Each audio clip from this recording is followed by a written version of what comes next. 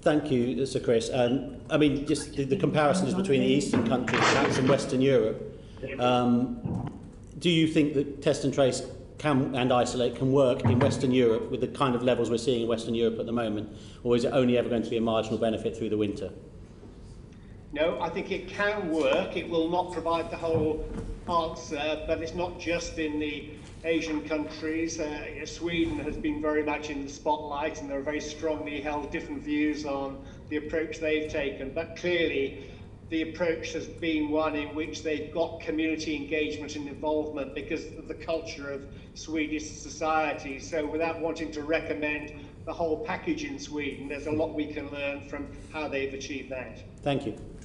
Thank you, Aaron. We've got a few noises off, as they say in the theatre, so if I could ask witnesses and members, if they're not speaking, to mute their microphones, but not. Dawn Butler has the next question. Thank you very much, Chair, and I want to thank all the professors for coming in today and giving evidence. I almost feel like I want to apologise to you because you seem to be saying what we've heard time and time again, but it hasn't been acted upon. The test, track and trace and isolate system, if we had got it right in the beginning, I think we would have been in a better position now. I think WHO, 4 days after we stopped mass testing in the UK, gave us a very clear message of test, test, test. My question is, we know that clear messaging is vital and important to saving lives, especially in compliance and at the beginning of an epidemic. What could we have learned in the summer lockdown to have helped us with the clear messaging and with the test, trace and isolate system? Sorry, who's that to either of the professors actually, who'd like to answer. Damon? Just to say, I mean, I think it's incredibly important, the level of public trust and also communication with the public and listening to public voices. In our Academy of Medical Sciences report on preparing for a challenging winter, we emphasise the importance of really stepping up the testing capability. Very important that people can, when they have symptoms, it's really important they can know whether or not they're infected because it has such a big effect on their lives, whether they can go to work or whether they can't go to work and so on. So I think the point we made was it was really important to have clear and consistent messaging, such as we've seen, as Chris has said, in Sweden throughout the pandemic. And that message was very clear in our report, alongside the importance of working particularly with local communities, because we know that we have a very diverse community. We need to be working with different languages, different faith groups, different ethnic groups, different communities to get messages across. We know that a lot of people from surveys are quite confused about what they should or shouldn't be doing, even if they do wish to comply, and they may not be clear about what is meant by self-isolation and what they need to do to look after themselves, look after their family, and prevent onward transmission. Dawn. Thank you very much. Just one quick question to Professor Harrison. What message would you like the government now to portray going forward? Well, in terms of messages to the population as a whole, I think in some of the high-risk, high-transmission areas, I think we need a very clear set of unambiguous guidance, because one of the problems over the summer, in terms of the previous question you asked, was that we had multiply escalating control measures in areas of high transmission that were changed with rapid frequency, which contributed to the confusion people felt because they weren't sure at which point in the escalating controls they were at. I think going into the winter, if we're expecting, as we are, high rates in a number of areas, I think one of the key messages is that we need a simple set of guidelines for key areas that are going to have, for structural, demographic and economic reasons, continued high transmission. I think those areas need very clear, simple messages of control, and I think they need the kind of resources to be allocated both to the local authority to develop the test and trace system on a local level and to support those who are self-isolating, because one of the reasons of very low compliance in self-isolation is not behavioural disinclination, but actually not being able to afford to do it for many communities. Great. And Professor Ham, thank you very much. And Professor Ham, I think you wanted to come in. Just to agree with what Dominic has just said, and to add, as well as the messages being clear and consistent, it's important to understand who the messengers should be.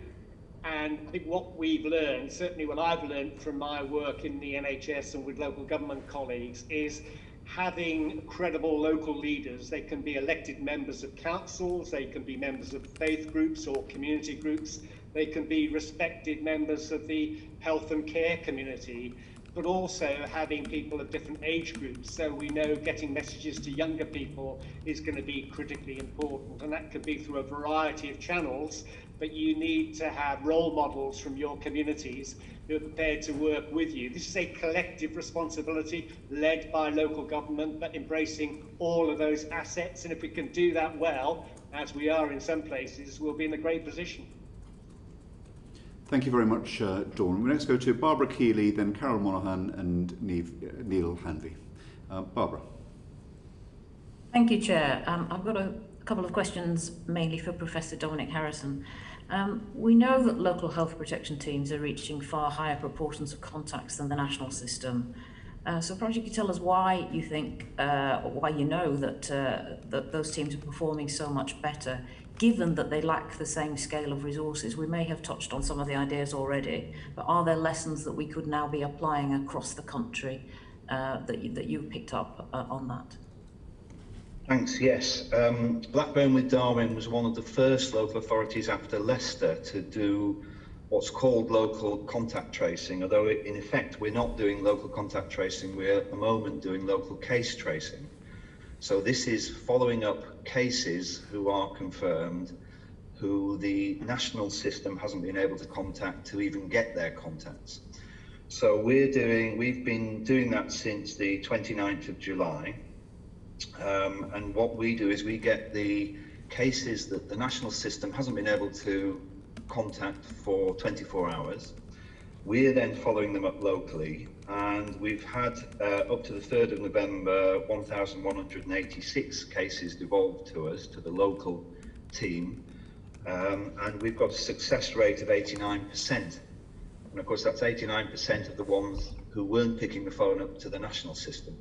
And our experience over the last few months has been that the key reasons why we're getting a higher rate are firstly that people appreciate getting contacted by a local telephone number, by the local authority. Our first action is to text them saying, your council, we, your council, need to speak to you. They do respond to that. Our services are run by people that have worked in neighbourhoods and communities and know the people that they're contacting. They will often know the streets because they'll have worked there. So we're the people that we've pulled people out of our core services to run this local contact or case tracing service. And they've come largely from our local wellbeing service run by leisure services and our neighbourhood and community services.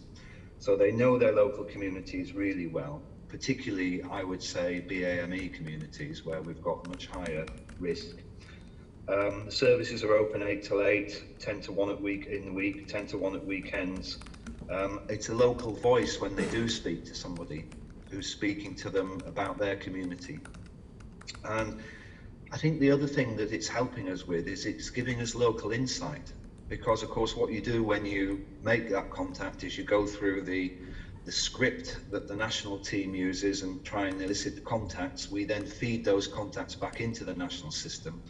But as part of that conversation, people are telling us things about where they think they got it, what they think the risks are, the difficulties they've got. I think of all the things though we contribute to doing that locally is that we're able not just to take their details and feed them into a computer program, but we're able to offer them local support on debt counselling, connect them to the hub, offer them support to self-isolate. Now, of course, we've got the self-isolation payment, so we can steer people from that initial contact through that self-isolation payment system. We're offering a much more wraparound service and people trust us more. And you know, that local insight we get and that local relationship we're able to form through that local contact tracing does seem to also be heard in the community. You know, people are much more willing to talk to the local authority and to be able to access our and welcome being able to access our services, and it's a much more localised and relevant function. Thank and you. It's Barbara? enabled us to understand much more what the nature of our problem is. Thank you. Just one more question, if I can. And can I say congratulations to your local team on those excellent results? Perhaps you could tell us two things, really. One, how many people you have been deploying in that role? Because obviously we've got the national system handling bulk, but perhaps not handling it particularly well. Do you think that if you, in Blackburn with Darwen, given your proportion of the national contact tracing budget, you could scale up your contact tracing service quickly to carry on contacting the 80s or 90% of the contacts?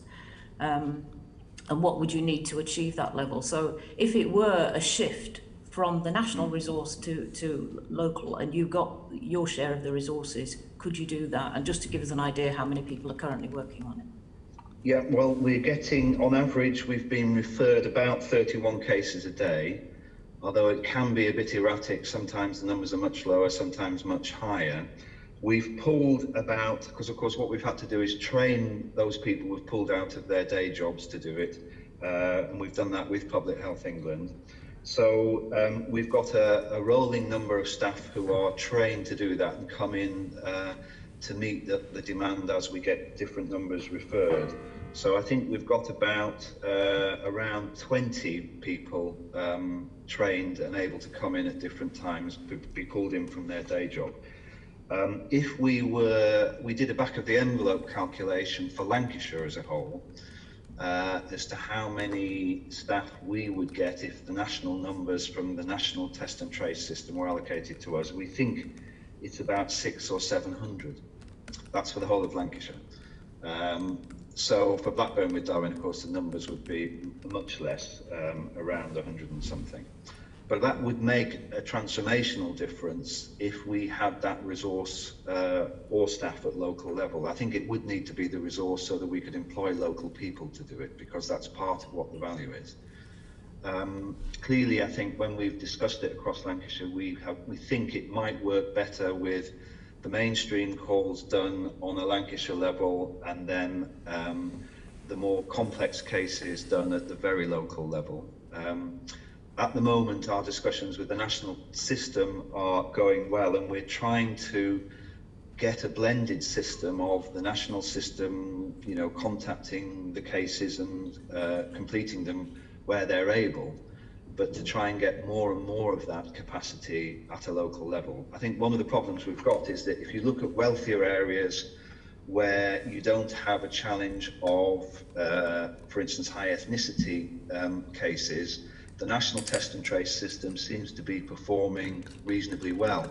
I think the challenge comes where you've got lower income communities, high BAME populations, and more social and economic challenges. And there, the National Test and Trace system, the contact tracing rates are dramatically lower, you know, in the early 50%. And of course, that risk then is multiple for our communities, for my community.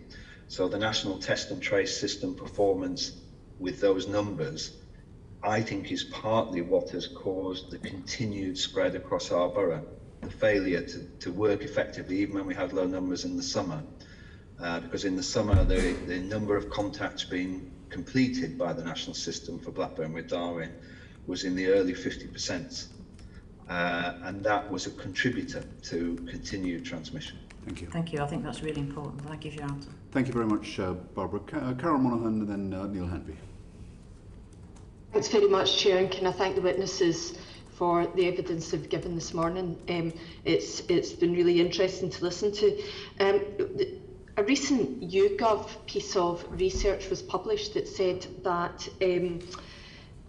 self-isolation or adherence to self-isolation amongst people with potential COVID symptoms could be as low as 18%, that's 18%. Where are we going wrong and what can we do to improve these figures? Who's that to, Carol? Well, maybe if we start with Professor Harrison again. Professor Harrison. Yeah. Well, our experience of talking to people who have been asked to self-isolate, is that the economic challenges are probably one of the main barriers to compliance. So if you are on 0 hours contract or a taxi driver who earns their money, by being out, even the self-isolation payment is probably not going to cover the income you would have got. So that's the first problem. The second problem is that people are reluctant to give their full list of contacts, because what they don't want to do is to cause the rest of their family, who perhaps have one basic low-wage income earner in a household, they don't want to have to trigger them into self-isolation and to lose their capacity to feed their families. So we've seen, for instance, over the summer, a little bit less recently, but the National Test and Trace system was only getting 3 contacts per case interviewed, which seems improbable during the summer.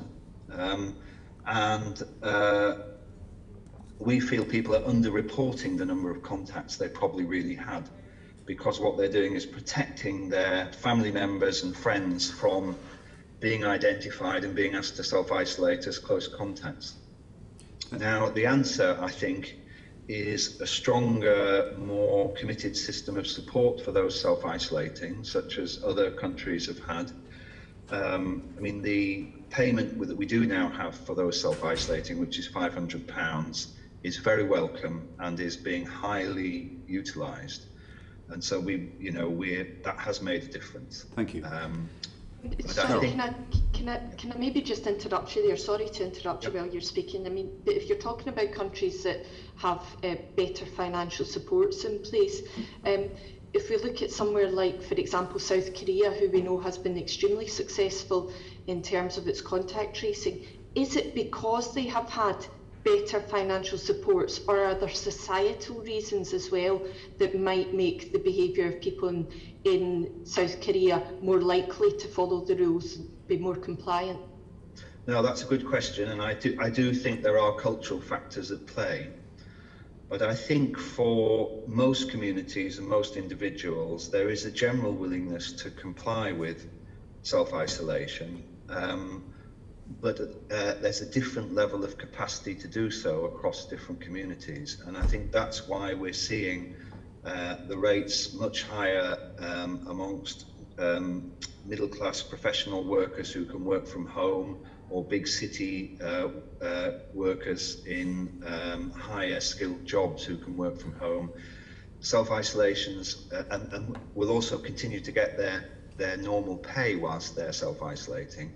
That's a very different prospect to somebody who is living hand to mouth on a basic income, and for whom, if they self-isolate, the whole household capacity to pay rent and have food is diminished.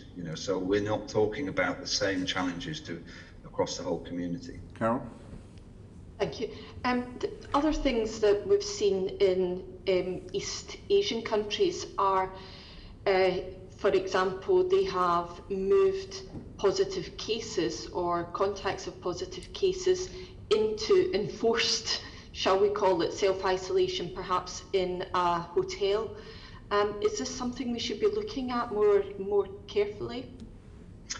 I think one of our challenges in high transmission areas, particularly where we've got high South Asian or BAME communities, is that as soon as you're a confirmed case, if you then have to go home and self-isolate, and if your house is a pre-1919 terraced house with a large multi-generational family, it's almost impossible not to infect the rest of your family, realistically.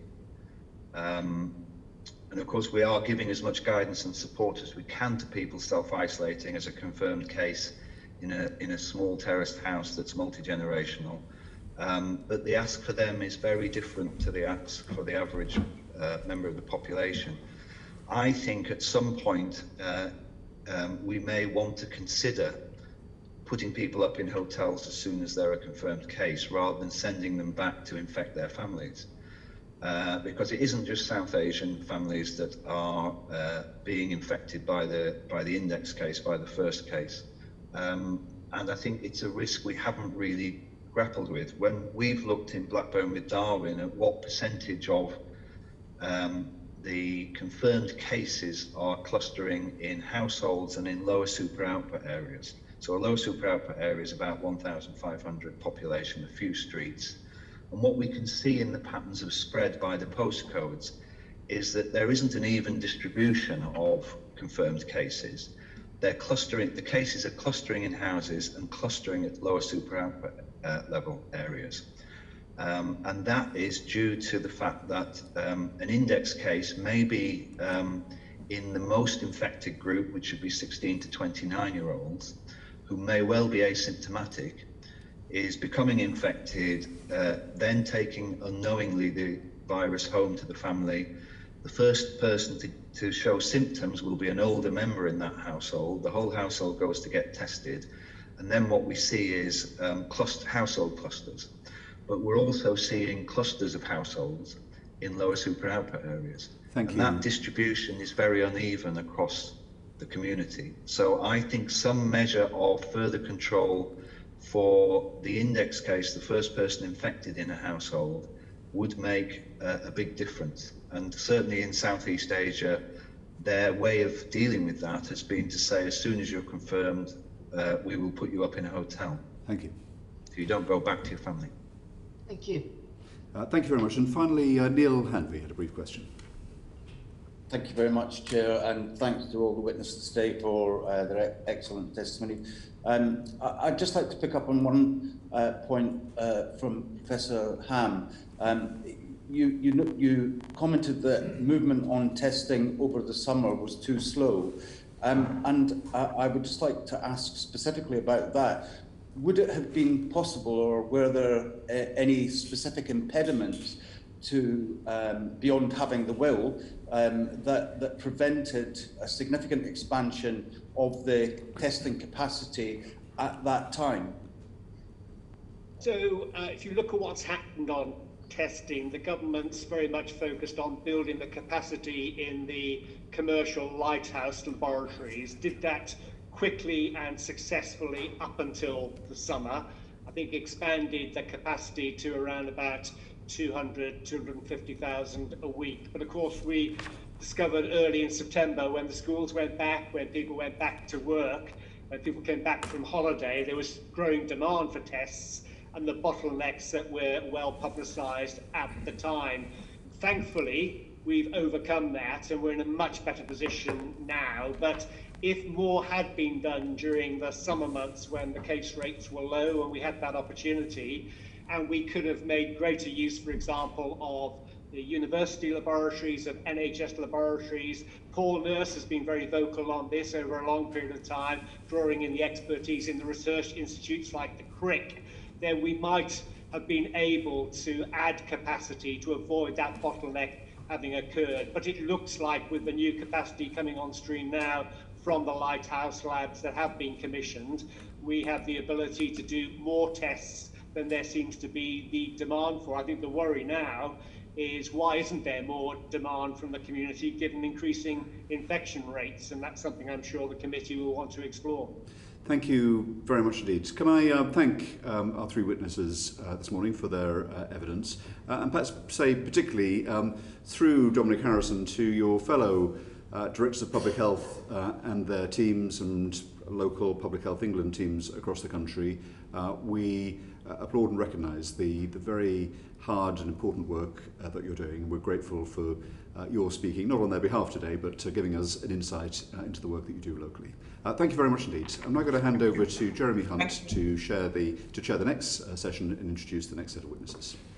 Thank you, Greg. And for this panel, we're going to dive a bit more deeply into the issues around testing. We're delighted to welcome Professor Sir John Bell, who is Regis Chair of Medicine at the University of Oxford, Professor Joe Martin, President of the Royal College of Pathologists, and Dr. Gerard Krause, who is the Director of the German Institute for Infectious Disease Epidemiology. thank you all very much for joining us today. And I'd like to start, if I may, with Sir John, who is a regular visitor to both the Science and Technology and the Health and Social Care Committee. Thank you for joining us. Before we look at testing, can I just ask you to comment briefly on something you said yesterday about the Pfizer vaccine announcement, namely that we could be back to normal by the spring? I just wonder, was that your natural Canadian optimism, or do you have some more scientific grounds for such confidence? Well, I think this journey to a vaccine has been a long journey, and I think there's a risk that people will underestimate the importance of the announcement yesterday. And that is that the big challenge here was to find a vaccine that actually had efficacy against this virus. There are many pathogens for which we have looked for decades and not found a vaccine that works, including, incidentally, respiratory syncytial virus, an upper respiratory virus that it took us 35 years to get to a vaccine that potentially works. Malaria, we haven't got a vaccine. HIV, we haven't got a vaccine. So I think everybody's sort of taken it as a given somebody will produce a vaccine. Not true. So yesterday we broke through that, and that I think is a massive step forward. Now, are there some more things we need to do? We've got to get a regulatory approval. We've got to get more material manufactured. We have to get it distributed. It'd be hard to distribute because it has to be distributed at -80, which would be complicated. But it also signals, I think, that many of the other vaccines that have the same immunogenicity are likely also to be efficacious. So I wouldn't be surprised if we hit the new year with 2 or 3 vaccines, all of which could be distributed. And that's why I'm quite optimistic of getting enough vaccinations done in the first quarter of next year that by spring, things will start to look much more normal than they do now. So if I was going to treat you as a lawyer and say, what are your percentage chances in this situation of getting to Easter and having vaccinated the most vulnerable parts of our population so that post-Easter we could think about resuming to normality? What sort of percentage chance do you think we've got? Now, I think we've got a 70 to 80% chance of doing that. That's provided they don't screw up the distribution of the vaccine. That's not my job, but provided they don't screw that up, it'll all be fine. Okay, thank you. Well, anyway, that is, I think, very good news. Now, Professor Whitty has told the Science and Technology Select Committee before that test and trace is more effective at lower levels of transmission. So just putting the discussions about the vaccine on one side for a moment, I just wonder, do you think we've got to levels of transmission in the community now where we should look at adopting population level testing? And do we have technologies now that make that possible? Well, as you know, I've spent, since July, I've been busy trying to work through whether there are methodologies which you could distribute widely in the community and where the turnaround times are short. Repeat testing is a possibility, where they're cheap, relatively easy to use, and they have both specificity and sensitivity that make them usable. And to date, we've found about 6 lateral flow tests out of about 50 that we've looked at that fulfill those requirements. The validation of those will be published tomorrow. The data looks much better than I personally expected it to look. These are pretty good tests, and as you know, the work we're doing in Liverpool at the moment is a first crack at seeing whether we can get population-wide testing. So I think that is now a distinct possibility. Can I bring in Professor Martin on that point? Do you think we're at the point where we could seriously look at population level testing? Yes, I agree with Professor Bell on that. We've expanded capacity substantially, and with new technologies coming on, I think that's a possibility. Caveat, again, not easy. Consumable supplies, equipment supplies, getting personnel on the ground, getting the distribution sorted, and getting the IT that backs that up, particularly to get our results back into our colleagues in public health, will be absolutely essential. Having systems that work end to end.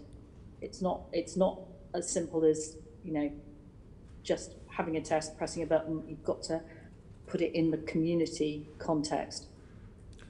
Thank you. And I've got some colleagues who I want to bring in, and we also want to hear from Dr. Krause. But I just wanted to ask you one other question, referring back to something Professor Ham said in the earlier session. He referred to Sir Paul Nurse, who commented famously that we should think about the little ships, in other words, the smaller laboratories, university laboratories, hospital laboratories, when we were ramping up our testing capacity over the spring and summer. We have obviously now got to substantial testing capacity, but do you think it would have been an easier journey if we'd followed Sir Paul Nurse's advice? So Sir Paul Nurse and the Crick worked very closely with an NHS laboratory, the HSL laboratories, to get that testing up and running at the Crick. And I think that's one very important thing. The Royal College of Pathologists is emphasised throughout, and we published a strategy, very helpful testing strategy in June, re-emphasising the need to keep things joined up. If you have lots of little ships, that's fine, but they need to be coordinated and you need to have those data flows. The NHS labs at the beginning of the pandemic were desperate to ramp up testing. They all wanted to ramp up levels of testing, but at the time we had very bad constraints. We had very severe constraints in equipment and consumables. Bear in mind, these were all new tests coming on stream at the beginning of the pandemic, and effectively there wasn't enough to go around, and this was global. This wasn't just the UK. This was a global shortage of the consumables. We still don't have as much as we would like. There are big international suppliers which have capped the UK supply of consumables, but they've done an enormous amount with it. I think the capacity within the NHS has ramped up hugely. The universities, there are some very, very good university NHS partnerships working very well, and I think as we go forward, one of the important things will be to have a legacy that's actually sustainable from these, because standing up and standing down labs is actually quite disruptive in the long term. So, but just to press you, sorry, if I could just press you a bit, I think what you're saying is that it wasn't strategically wrong to set up the Lighthouse laboratories if you're wanting to process huge volumes of tests. Is that right? Yeah. That's right. I mean, I personally would have liked to have seen more awareness of the end-to-end process. So you talk about high-scale laboratories. The pathology laboratories for the health services process 1.1 billion tests a year. So in terms of high throughput, the NHS does high throughput testing. Every year, that's what we do. And so we are good at high throughput testing, but with that end-to-end process. And setting up the lighthouses with an independent IT system is probably something that we've learned from, and that's changed. And so that data is now flowing much better from the lighthouses through into the regional public health and into now local public health and primary care where you need it. Thank you. Barbara Keeley. Thank you, Chair. So questions again to Professor Sir John Bell and Professor Joe Martin. Going back to the trial of mass testing that we're seeing in the City of Liverpool, what do you see as the main advantages and challenges of using those rapid point of care tests on a mass scale? And perhaps you could also mention, are there concerns about accuracy of those rapid tests compared to the RT-PCR testing? Yeah, so the advantages of these tests is that, first of all, the turnaround time is pretty fast, so you don't have to wait a day or two to get the result. That, of course, has immediate advantages if you find positives, because they can be quarantined immediately. That's a huge advantage.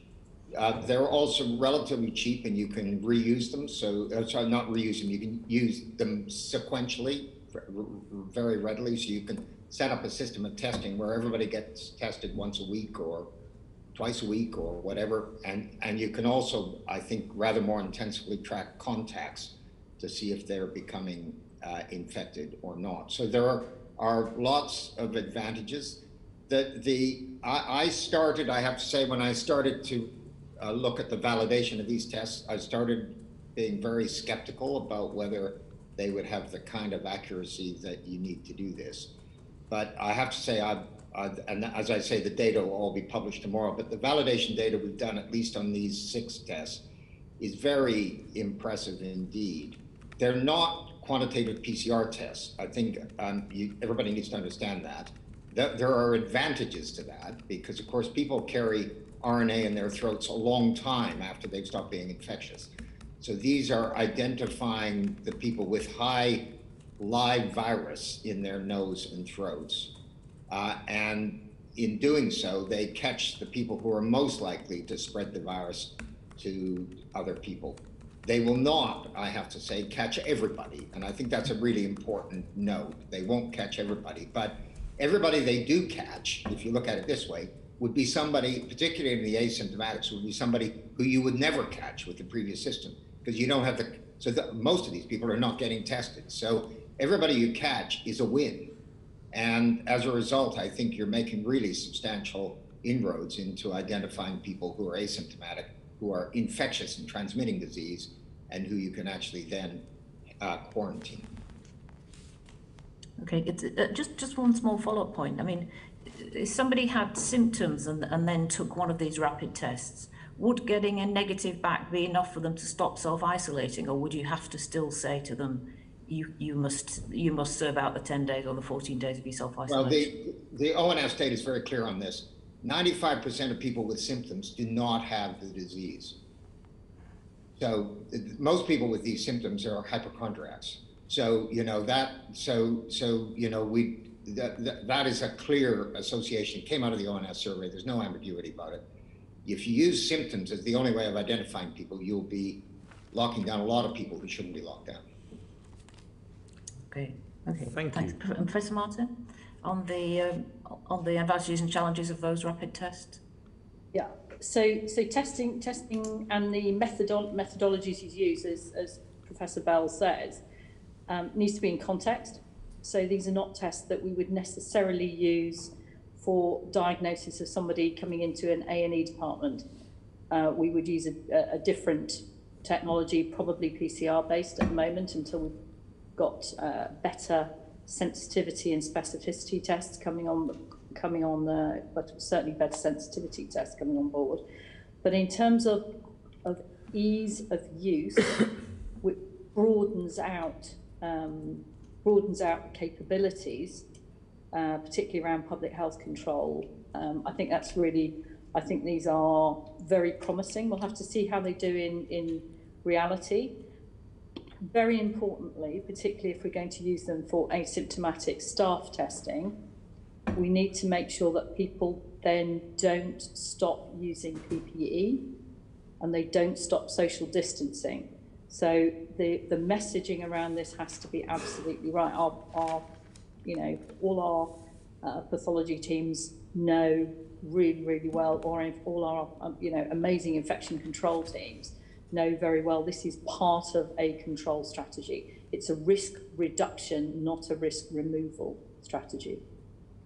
So then, if I could just ask another follow-up then, the notion that you could have this rapid testing used and then people could be admitted to theatres and other crowd situations, that's not where we're at. People would still have to observe social distancing. Yeah, we've got to be really careful about opening up high-risk environments, football matches and cinemas and all that stuff. We're some distance from that at the moment. I think we've got to go more carefully. They're being used in universities and schools, and then the citywide testing in Liverpool, which is not intended to free people up to go because we're under a lockdown. So it's quite a good set of circumstances to test out the tests. It is, yeah. So the messaging is important, that we don't get into seeing these rapid tests as a way of freeing people up to go into crowds and so on. Yeah. No, that's right. Exactly. Thank you. Dean Russell. Is Dean here? No, in that case, let's go to Luke Evans. Thank you very much, Chair. And building on what Sir John said, my questions are to Professor Martin regarding understanding PCR and lessons learned. So in simple terms, my understanding of PCR is that with the reverse transcription, you pick up the RNA, you multiply it over and over, you have a cycle limit set that tells you whether or not you've had the test. Could you give me what you believe the false positives and the false negatives are around that and the values you've seen for that test? The false positives and false negatives. So it's operates at about a level of 97%, and it depends very much on the circumstances. So the implications of a false negative and false positive are different in different circumstances. So at high population levels, you'll find the false positive rate drops. At low population levels, you have to worry much more about the false positives. So the impact of getting a result that's wrong is different circumstances. So that's really important to take into account looking at that. So you don't want false negatives going on to into an accident emergency department. You don't want a negative, somebody who's actually positive but testing negative, going onto a ward where they might infect people, or the other way around. You know, we don't want to give people the virus in a care setting through having a false positive or a false negative result. And so picking that up, can you would you mind commenting on, there's a debate raging on the level of cycles that should be used for amplification and where it comes. I'd be grateful if you'd be able to set the record straight as from the Royal College of Pathologists, or what every test that you do, be it testing haemoglobin, has a wide margin and who's doing it. Would you be able to comment on that and set that record straight? So Public Health England have got a cycle threshold for PCR. Absolutely fine, 35. Lots of debate about that 30 to 36 window, and not all technologies are absolutely comparable in this as well. So some of the rapid PCR tests, which are actually very effective, have CQ times, not CT. So you have to join them all up. Are you happy? Oh, sorry. Are you happy with that threshold? Do you think that's a sensible threshold set? I think we're learning more about it the whole time, and it also depends on whether you've got the capacity to double test. So some tests are against one gene target, some tests are against two. If you've got a low level positive on one gene target, but it's negative on the other one, then you're probably happy to call it a negative in most circumstances. If it comes up positive on both, you would call it a positive. Or if you repeat it using a different technology, that's a way of reassuring yourself. This is all under very active discussion as we get more and more data. Pay enormous tribute to our clinical scientists, our laboratory scientists, who are working with shifting data, new technology the whole time. Well, I'm really pleased you said that, and I'm very grateful to them too, because pulling those together, the false positives, the false negatives, the cycle threshold, when you turn that into surveillance, the Health Select Committee was very keen to have mass testing of the NHS, and it's now been talked about. In the lessons learned, do you think that the PCR could have been brought in for mass testing, or what would the implications have been on a workforce if you're having false negatives or false positives, as you rightly called out? Because we haven't heard the reasonings why this wasn't done. So, right from the beginning, we've been very constrained by equipment and supplies. So the volumes, I think virtually every lab in the country would have said, yes, we can do more with more kit and more supplies. We've been constrained, as I said, globally, it's been problematic. Most laboratories have had to change the technologies that they've been using, certainly across the health services, 3 or 4 times during this, because they've not been able to use particular platforms because they haven't had the consumables for it. That's happened at the Mayo's apparently got 20 different platforms, all so that they can maintain a service in the face of different shortages, and that's been happening across the UK. So a lab that was had a 6-hour turnaround on a Thermo Fisher platform at the beginning couldn't get the supplies to sort it out. So they're not able to run it. So it would have been fantastic. You know, the Royal College of Pathologists was very clear. We wanted to do lots more testing. We wanted to do staff testing, roll it out as much as we can, but its supply constraint has been a real problem. And going forward for mass surveillance using PCR, what are your concerns with regard to virus shedding, people having RNA still in their system, and mass positive tests? Because the concern is if you're having people repeatedly test, you may have tested back positive in March, had symptoms at that time, working in the front line, you could lose your surgical team very, very quickly for something that doesn't need to be done. Could you comment on that aspect? So I think as we've understood more about long-term shedding and not repeating tests, so one of the tricks is not to, if you've got a confirmed positive, don't repeat test them. That's very important, because we know shedding can go on for a very long time. We know live viruses, you know, in the terms of shedding, the live virus transmission is very low. Hong Kong's been using a cycle threshold of 30, and combining it with serology so they've been using IgG and IgM in some places, the serology, and then classifying people as non-infectious once they've got a low viral threshold and positive appropriate serology in a decent time frame. And is that something the UK would advocate for the UK to take on if we're using mass to line it with IgM and IgG? So I have a lot of incredibly skilled immunologist and virology colleagues, and as we look at the data coming from the UK, I think it's going to be important for them to opine on that. It's not. And final question. When this is all over, we've created a huge industry off the back of about 6 weeks. What do you want to see that industry used for in the future? So this is not my first pandemic. You know, HIV when I was, you know, and it won't be our last. So we hope that it won't be as bad.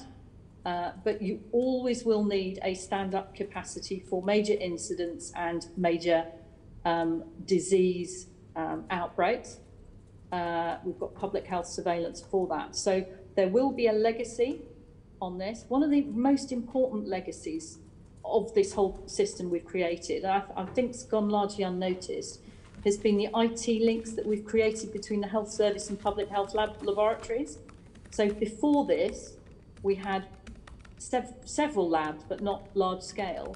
But over the course of very, very few weeks, early in the pandemic, we linked up 96 health service and the public health laboratories with a common messaging system.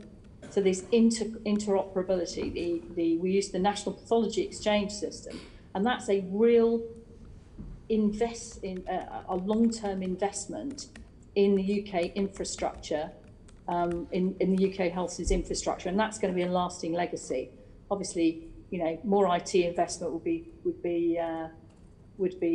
very good. But pay tribute to NHSX for that, Simon Eccles, and the NHSX team for working with the MPEX and all the labs on that. Thank you very much, Professor Martin. Sorry, I just want to make sure we have time for Dr. Krause, who's got some very important evidence. So Dean Russell and then Greg Clark, and then we'll move on to Dr. Krause.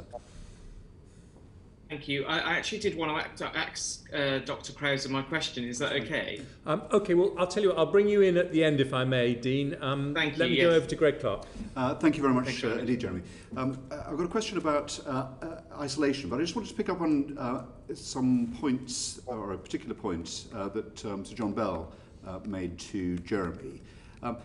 First of all, we should put on record our thanks to you with the Vaccines Task Force for the progress that we've made in securing supplies of these vaccines. It is a good example of anticipation that both of our committees have commended, and I know that you've been particularly vigorous in that. But I noticed that you said to the chair that it's all pretty good news, green lights ahead, but it depends on the distribution of vaccines. Who's responsible for distributing the vaccines? Well, my understanding is that falls to the Department of Health and Social Care, and that they would in turn, I suspect, rely on NHS functions to do that. But so if we get 2 or 3 vaccines, which I suspect we will by the new year, then they will have different routes of distribution, in my view. Some of them you administer just like the flu vaccine. The Pfizer vaccine needs a cold chain at -80. -80 is liquid nitrogen to the bedside. And so I can't, the idea that that'll be done through local GPs, it sounds a bit unlikely to me. So I think they're going to have a bespoke solution for the Pfizer vaccine, which is absolutely worth it, but they'll have to think quite hard about how they're going to do that. Do you have any visibility as to whether that bespoke solution has been established in anticipation of a rapid rollout? I don't have any visibility of the solution. I do have visibility of the discussion about what the solution might be. That is absolutely going on at the moment, and I think we've been aware that this was potentially a constraint on distribution for RNA vaccines, and so there has been some previous thought about what that might look like. But it's now it's sort of game on. We've got to get it in place so that we don't get delayed by distribution when the thing gets approved. And we need to get it in place, what, in the next 2 or 3 weeks? Yeah, well, I think so, yeah. So to be clear, the safety data on the Pfizer vaccine is still to come in. I don't think there's any red flags there, but they'll have to assemble it, and then it'll have to go to regulators. So I'm not expecting a regulatory approval in the FDA or European regulators for about 3 weeks, I suspect. But then once that's happened, we need to be ready to go. And so we're talking about mid-December. I think we should be ready to administer the vaccine. Thank you, John. And my question for your evidence today was, I saw you listening very intently to Dominic Harrison, the Director of Public Health, when he said that people don't want to give the names of their contacts because they don't want them to have to suffer isolation, as it were, and there's only about 3 names being given. Do you think that it's reasonable to ask people without symptoms who have been in contact with an infected person to isolate for 14 days? So the data on this is pretty clear, and that is only very few of those people actually are infected, and that in order to prevent a single transmission, you have to isolate 70 of those people for 1 day. So it's massively ineffective. And the trouble is that the people out there know it's massively ineffective. That's why they hate it. Now, when you do whole lockdowns, it's 1,000 people a day to stop one transmission. So that's why people don't like that either. So what we've got to do, in my view, is move to a setting where, in fact, that ratio is much improved. So if you're quarantining people who've got symptoms and have a positive PCR, then you only have to quarantine them you only have to have 5 of those people quarantined for a day to stop one transmission. That's massively effective. And similarly, if you take people who are mass tested with lateral flow tests, the number is probably less than 5. So I think we have to start to get a bit more pragmatic about what are efficient ways of reducing transmission, because at the moment, my view is contact tracing is not very efficient. So, in other words, we should test people who've been caused to isolate, that have been in contact, and we should release them if they test negative. Yeah, and the methodology is now there. So you could lateral flow test people every other day if they were a contact. And if they don't turn positive, then they haven't got the disease, and off they go. And you could do that without having to quarantine them. They could do that in real life, and it would all be fine. And as a result, I think you'd find the compliance to the contact tracing regime would go up enormously. I think there's a big problem with our current philosophy of contact tracing and quarantining, and that it's all based around a big stick. that beats people up. And I don't think we're looking at it as a mechanism to enable people to do things that they wouldn't otherwise do. And I think an enablement strategy is the right way to get buy-in. So for example, we're now in a world of vaccines.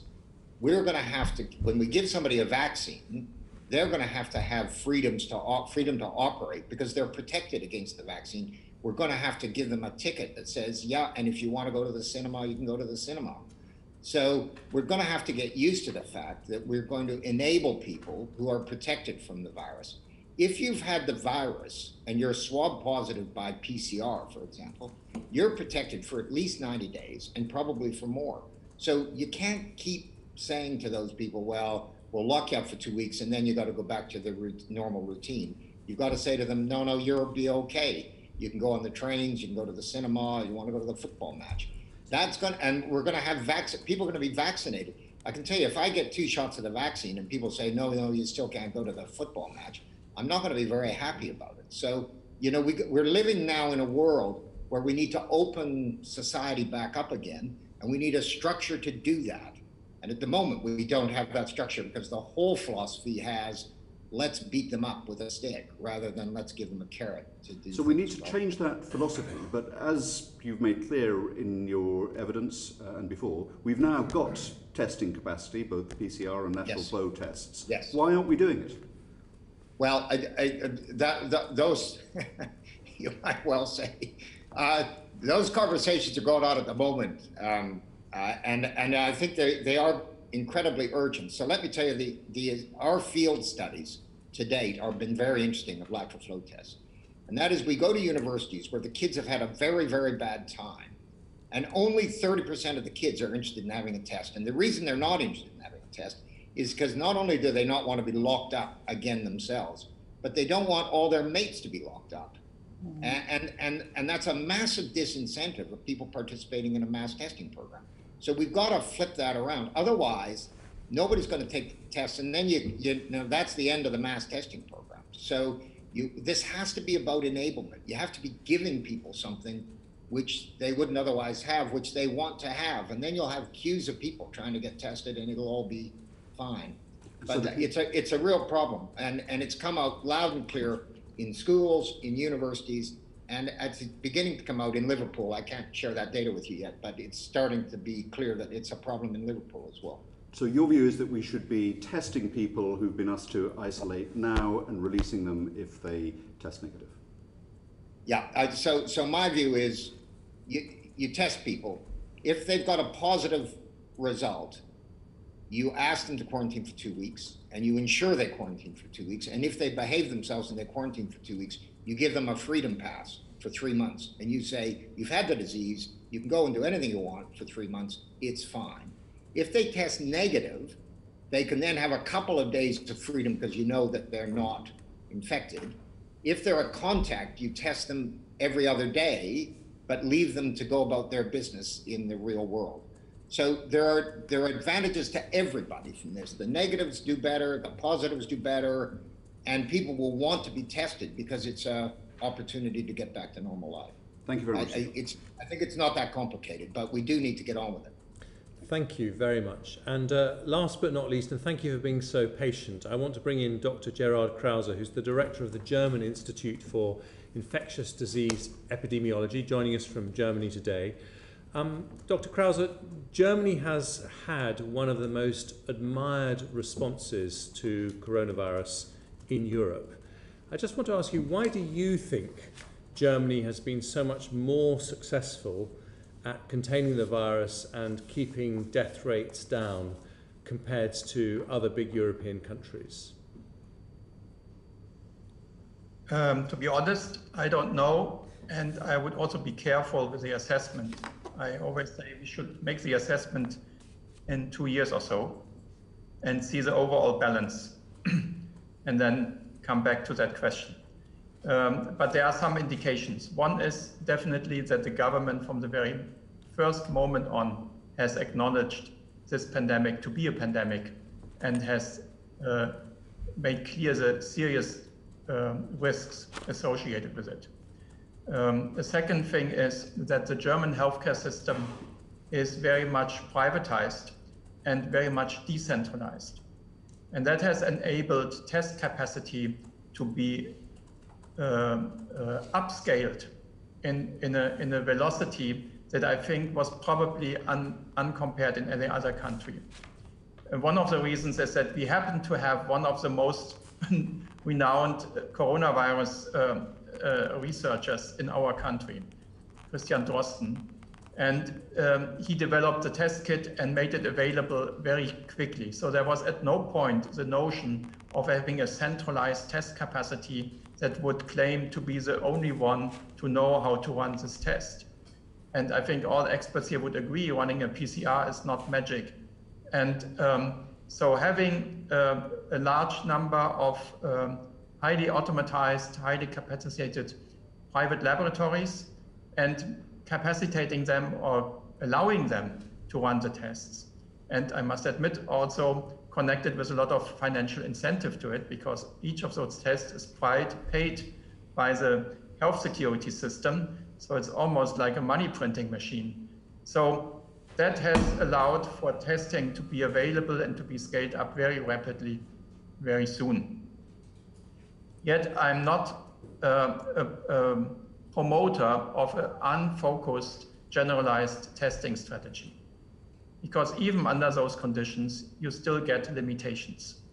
And be them only in time, that the test result is not available as soon as you would want it to be. So I promote to still introduce some sort of prioritization.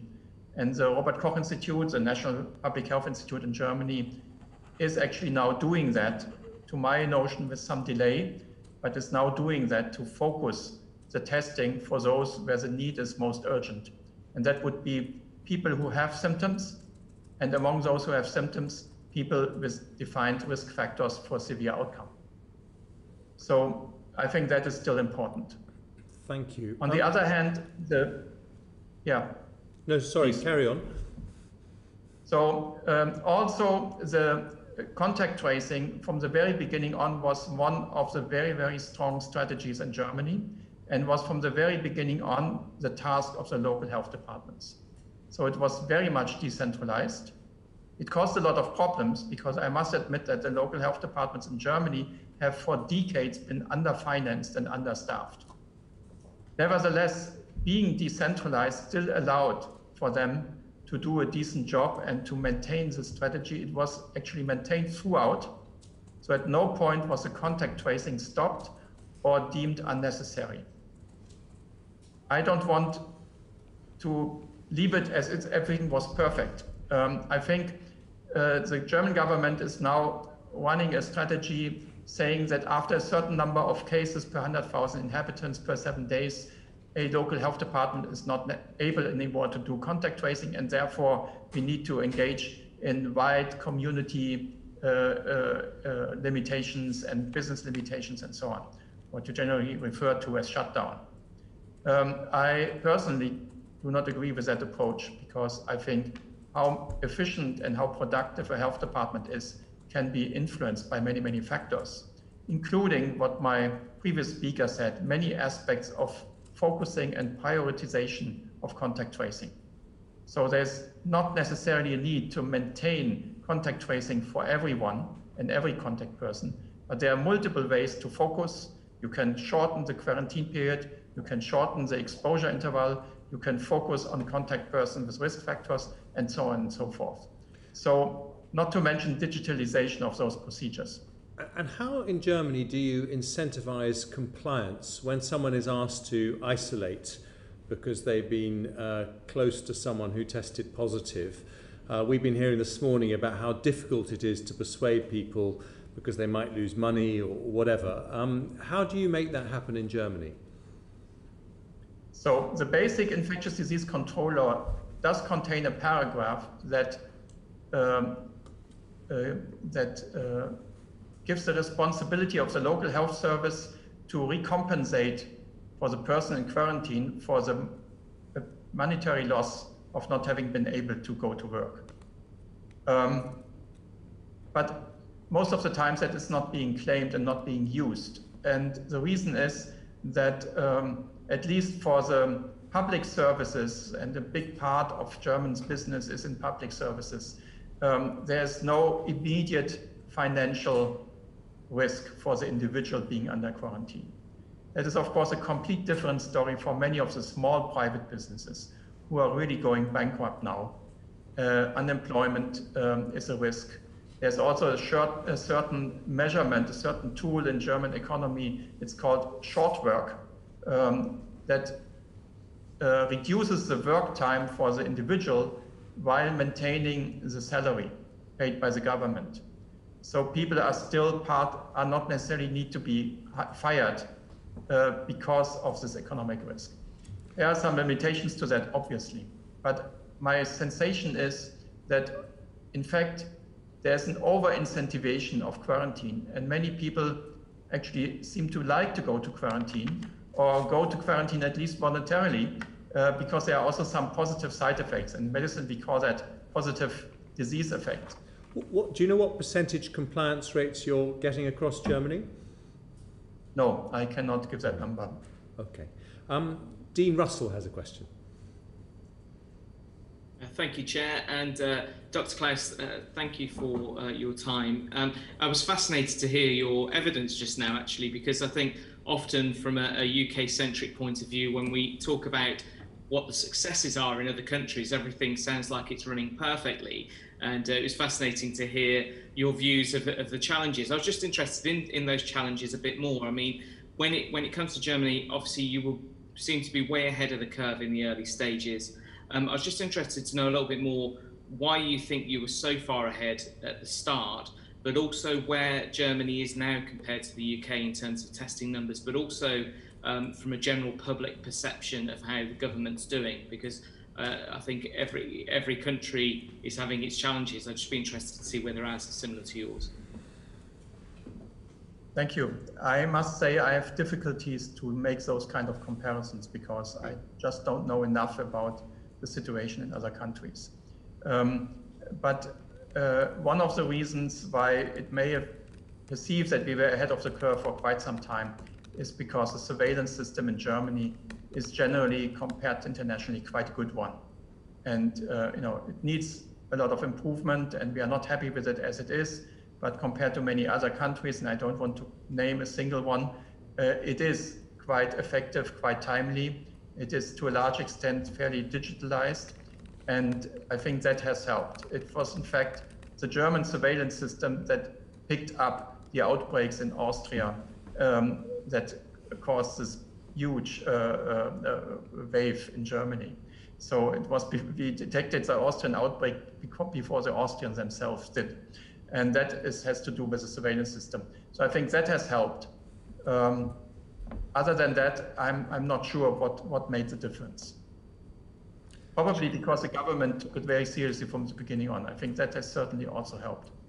Okay. Thank you very much indeed. That's fascinating evidence, and I think we've taken away your particular belief that having a decentralized system, both for testing and contact tracing, gave Germany some early advantages, and that's very useful evidence for the committee.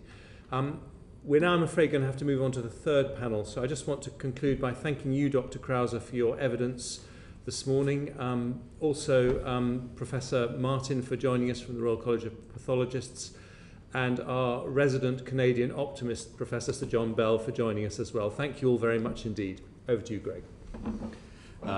Thank you, Jeremy, and thanks to our last witnesses. I'm pleased to welcome our final two witnesses this morning. They are Dido Harding, Baroness Harding, who is the Chair of NHS Test and Trace, and Dr. Susan Hopkins, who is the Chief Medical Advisor to NHS Test and Trace and Deputy Director of Public Health England's National Infection Service. Welcome to you both. Perhaps I can start with a question to Dido Harding. We've been talking about contact tracing this morning.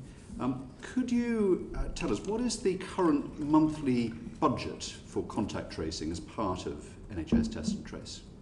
I haven't got the precise monthly figure in my head, Chair, but as an order of magnitude, the total test and trace budget, 80% of that is accounted for by testing.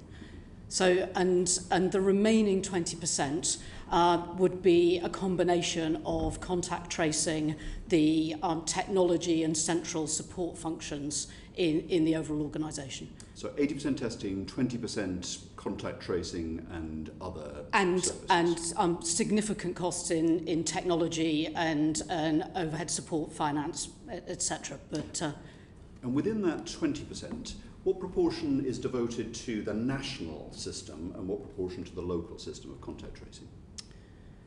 Oh, again, I can write to give you some of the details. I'm sorry, I just don't have that split in my head. You must have a sense of it. No, is it mostly national, mostly local? No, the reason why I don't have the sense in my head is that the contact tracing approach we have is a genuine team of teams. So the test and trace budget that I refer to is the NHS Test and Trace budget, which is separate from the Public Health England budget, and the health protection teams in Public Health England are an essential component of our contact tracing, and in turn separate from the local authority resource. And so we'd need to put the three together for you. But you've got the crucial policy question in contact tracing is whether this is done nationally or whether it's done locally. Now, surely you must have a feel, deploying the budget, you're chair of NHS Test and Trace.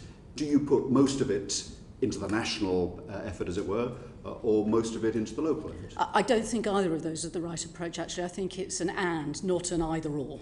And as I think previous witnesses have said this morning, when I joined Test and Trace at the beginning of May, we were in the midst of standing up a very large national contact tracing effort. Since I joined, we have been looking to integrate that and work in real partnership with health protection teams in Public Health England and with local authorities. So it's been moving over time. And I'm very supportive of that locally led, nationally supported model for contact tracing. But it's clear there's a team, they need to work together, but nevertheless, you must know that you pay the national team in one way and you reimburse the costs of local authorities and local Public Health England teams through different budgets another way. So surely you must have some visibility as to whether most of the money is going on the national part of the team, if I put it that way, and whether most is on the local. I just simply don't have the numbers in front of me, and I'm very happy to write and share the detail with you and the committee. But the point I'm trying to make is that there are a number of different parts in this team of teams, and it's actually important that we're funding all of them, not just one of them. And I've got direct control over part of that, but not all of it. Jeremy Hunt. Thank you for joining us, Baroness Harding, and also Dr. Susan Hopkins. Can I start by recognising the biggest single achievement of the whole Test and Trace programme, which is to get up to a capacity of 500,000 tests a day, which you achieved last week, which I think makes it the biggest, or one of the very biggest in Europe as a testing programme. You will know that one of the main reasons that we invested from the summer on in a big expansion of testing and contact tracing was to try to avoid a second national lockdown. And indeed, in places that have done testing and tracing, Korea, Singapore, Taiwan, and so on, they have avoided any national lockdowns at all. They didn't even have the first one. But we've now gone into our second one. Why do you think it is that you weren't able to stem the tide, even despite the expansion that we had? Well, maybe if I give you a sort of operational overview and then defer to Susan to give you more of the sort of clinical insight. But I think firstly, I'd say that this second lockdown, as we go into it in a very different way than we did the first lockdown. The R number, the rate of infection, is significantly lower than it was in March. You know, over 3 in March and somewhere between 1 and 1.5 in different levels across the country today. And I think that is in no small part due to the way as a society we've changed our behaviours. So we're wearing face masks, we're washing our hands, we're keeping a distance in a way that we didn't understand in February, but also because NHS Test and Trace exists. It's very hard to disaggregate the effect between the two, but there is no doubt that the rate of growth of infection is much slower than it was in that first wave, and our ability to understand where the disease is spreading fast is so much better than it was. So we're able and have been able through the summer and into the autumn to act more locally and regionally. That wasn't available to us. But to answer your question directly, I'm afraid much as I would love that testing and tracing on its own would be a silver bullet to holding back the tide of COVID, unfortunately the evidence in the UK and in every other country in Europe is that that's not the case. That actually the way that we have to tackle the disease is through a variety of different interventions, and we are one of the ways, not the only way. I don't know if Susan can elaborate more on the scientific evidence than I. Dr. Hopkins, thank you so much for joining us. I'm just trying to understand why it is that East Asian countries have been able to avoid not just a second lockdown, but actually even a second wave. Many people would say that test and trace is a key reason they've been able to do that. Why is it that we haven't been successful in making that happen here? So I think there's a couple of elements. I think the first is that we never got down to the very small numbers that they did. So single figures in many of the countries, low hundreds in others. That even when we had very low numbers over the summer, there were undetected cases in the population, and we increasingly recognise the role of asymptomatic transmission that has been recognised from the start, but has been clearly more obvious over the latter few months. And we know that now because the ONS survey tells us that when they detect the number of cases that they do by testing a large amount of the population, that only 1/3 of those cases are being tested and detected through symptomatic testing that we have offered. So that means that there's a large number out there who are either not coming forward for testing or are asymptomatic and potentially transmitting. And that means that we need to constantly reiterate and keep the distance and keep our contacts low. And one of the reasons why discussions such as Liverpool and where we're trying to find the undetected cases in the population will become more important as we try and slow the spread. Thank you. Dido Harding, can I just come back to you? I just want to explore why this is, and I think it's also what Susan Hopkins said about the levels of transmission being so much higher here than they are in some of those East Asian countries. So if I just go through a bit of maths, so the ONS say that at the moment there's about 52,000 new infections a day. Your own data says there's about 3.4 contacts per infection, although we have heard this morning it may be higher than that, but that's what your data says. Theoretically, we therefore should be asking 177,000 people every day to quarantine. But of course, in practice, you don't find out about all those ONS infections. You only find out about just over 1/3 of them. You only reach 60% of the contacts, and only 20% of those actually isolate. So what that means is instead of the theoretical maximum of 177,000 people quarantined, which would be the ideal scenario, actually it's less than 5,000, which is about 3% of the total theoretical maximum. Is that maths right? Let me take you through each piece, because I would certainly challenge a couple of the assumptions that you've made. Though I wouldn't challenge the overall direction of travel, that there is considerable drop-off in any test and trace system. You won't get 100% at each stage. But if you take each of them, firstly, I think the most challenging estimate is exactly how many people are getting the disease each day. And as you say, central estimate from the ONS of circa 50,000 at the moment, though the one thing you know is that the disease is moving. It's either moving up or down. But let's say it's 50,000. We are finding circa 20 to 25,000 positive cases a day. So it's more than your third. So it's somewhere between, through the course of Test and Trace's existence over the last 6 months, it's moved around between 40 and 50%. It's at the higher end of that at the moment, of the percentage of positive cases that we find. And so I think you're completely right, and as Susan's just alluded to, one of the biggest challenges of this disease is hunting out people, finding people who've got the disease who don't know they have it. So I agree at that point. Then the percentage of people, of contacts that we reach, again, I think your assumption is a bit low. So on average, if I take last week, we contacted 77.8% of contacts for whom we had contact details. No system can reach people whose contact details we don't have. And so, again, that's been reasonably constant through the course of the last 5-6 months. Actually, as the scale has grown, just to give you a sense of the scale, the first week in August, we reached 18,000 people and asked them to isolate. Last week, we reached 311,000 people. So that's a 17-fold growth since the beginning of August. And while I take your point that we need to continue improving that percentage, and as we work more and more with local authorities, we're seeing that start to grow. I think as the Director of Public Health for Blackburn with Darwin said, they're at 87% through a combination of national and local. Nonetheless, I've just tried to unpick the maths a bit. I think you're being slightly pessimistic.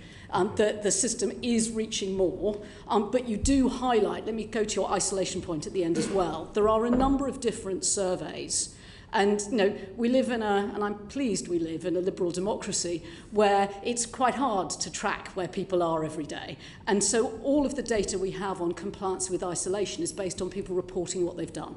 And there are a number of different surveys that have been done, and you've quoted again probably the most pessimistic.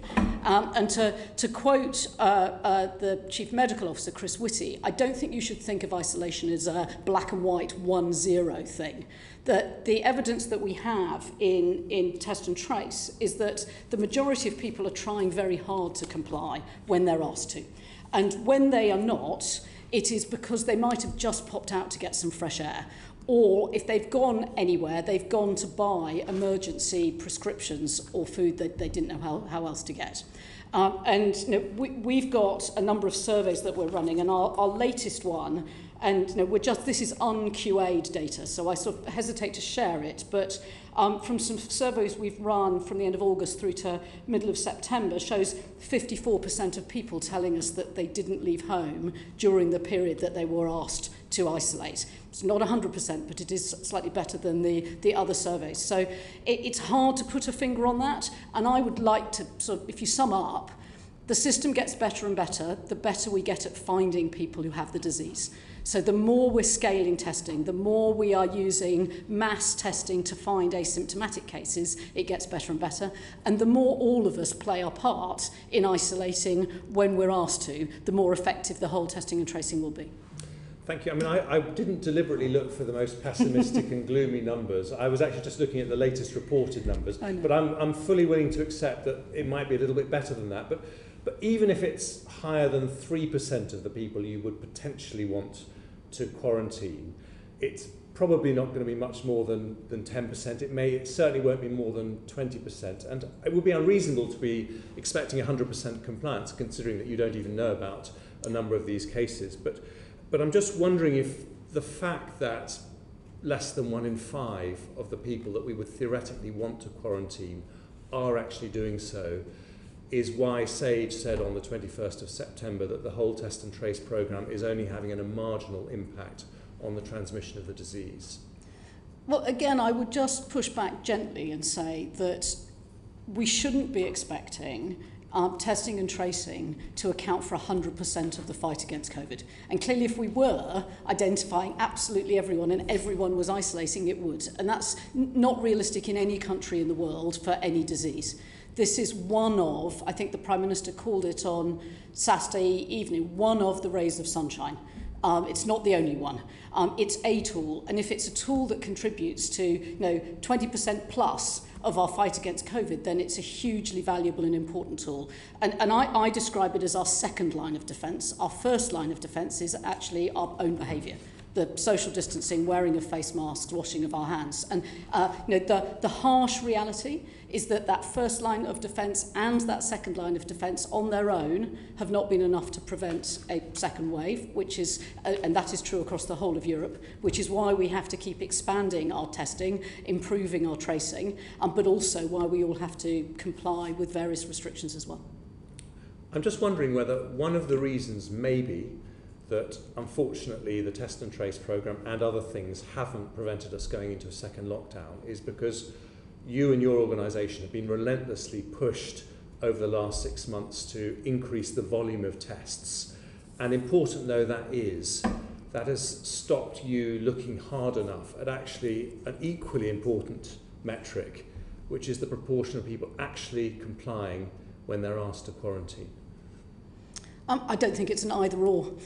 We've been working across the end-to-end testing, tracing, isolating and supporting journey, and I'd say if you look over the course of the last 5 months, as you said, we've increased testing capacity, which is the first step. If you haven't got the testing capacity, you can't work out who to isolate. So we've increased testing capacity faster than any other major country in Europe. So we've increased testing capacity 5-fold since May. Germany's increased it 3.5 times, Spain 2.3 times, Italy 2.2 times. So that is the first thing you have to do. We've also been able to maintain our contact tracing rates while the volumes, as I said, have gone up 17-fold. And we've heard evidence this morning from other European countries who are having to suspend their contact tracing approach in the current second wave because they don't have this network of local and national.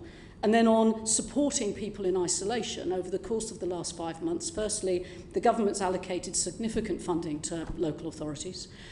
From the end of September into early October, we have now got a £500 financial support payment for people who were unable to work on low income. Can I just ask you about that? Sorry to cut in, but Professor Harrison, who gave us evidence earlier this morning, who's the Public Health Director at Blackburn and Darwin, said that many people just can't afford to comply with the request to isolate, even with that £500 support, because if you're a taxi driver or on a 0 hours contract, it just isn't possible to maintain your income at that level.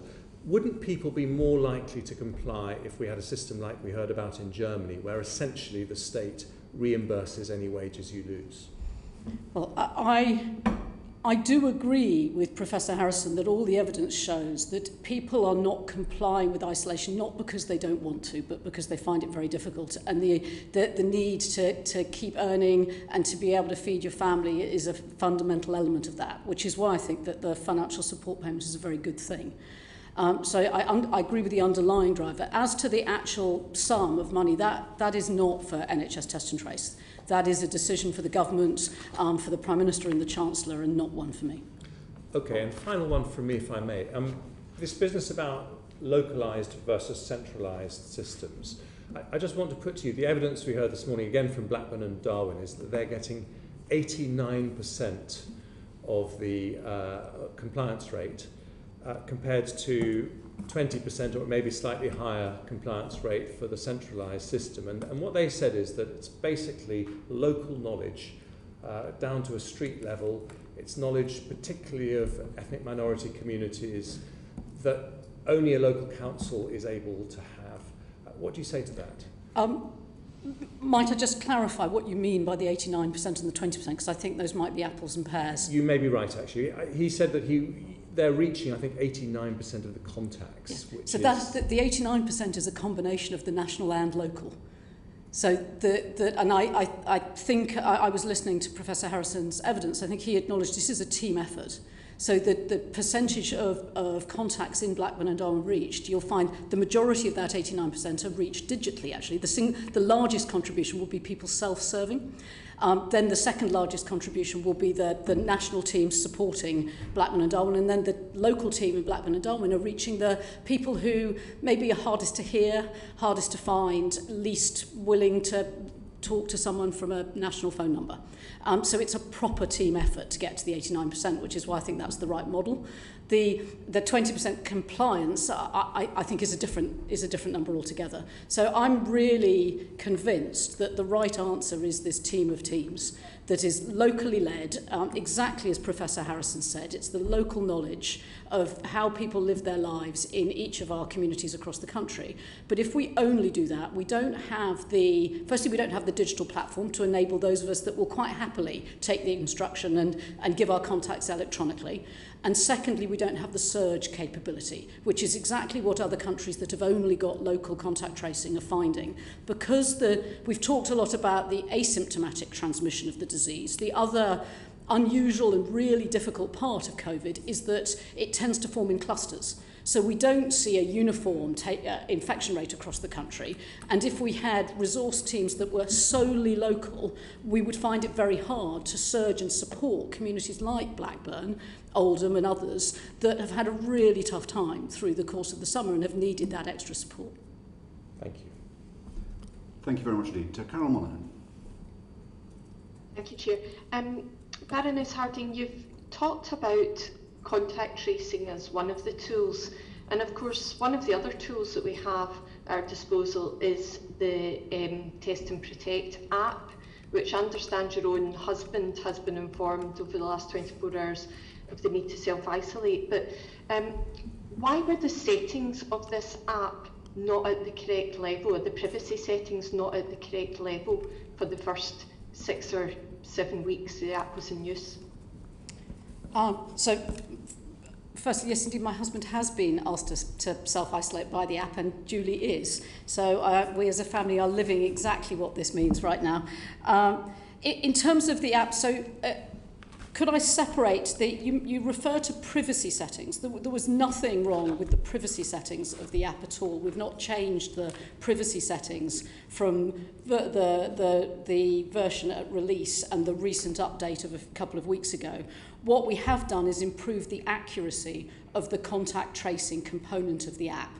And that's through a combination of work that Google and Apple have done to improve. They released a new version of their API, and also the work that our team have done together with the Turing Institute, bringing in infectiousness into the calculations. So the new version of the app is more accurate at assessing whether or not you have been at high risk of infection. Nothing has changed in our focus on protecting people's privacy with the app. It was launched with privacy absolutely at the focal point, and actually, as my husband said to me yesterday, but I don't know who I was close to, and I said, yes, I know, that is exactly the point of the app, that it is privacy protecting. Carol?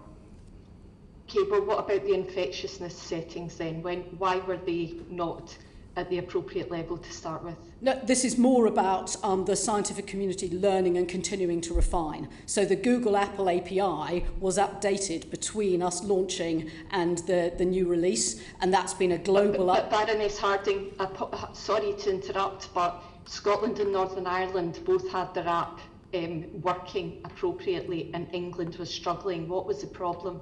Okay, I'm afraid I'm not aware of when Scotland upgraded to the new Google Apple API, which went live after you launched the Scottish app.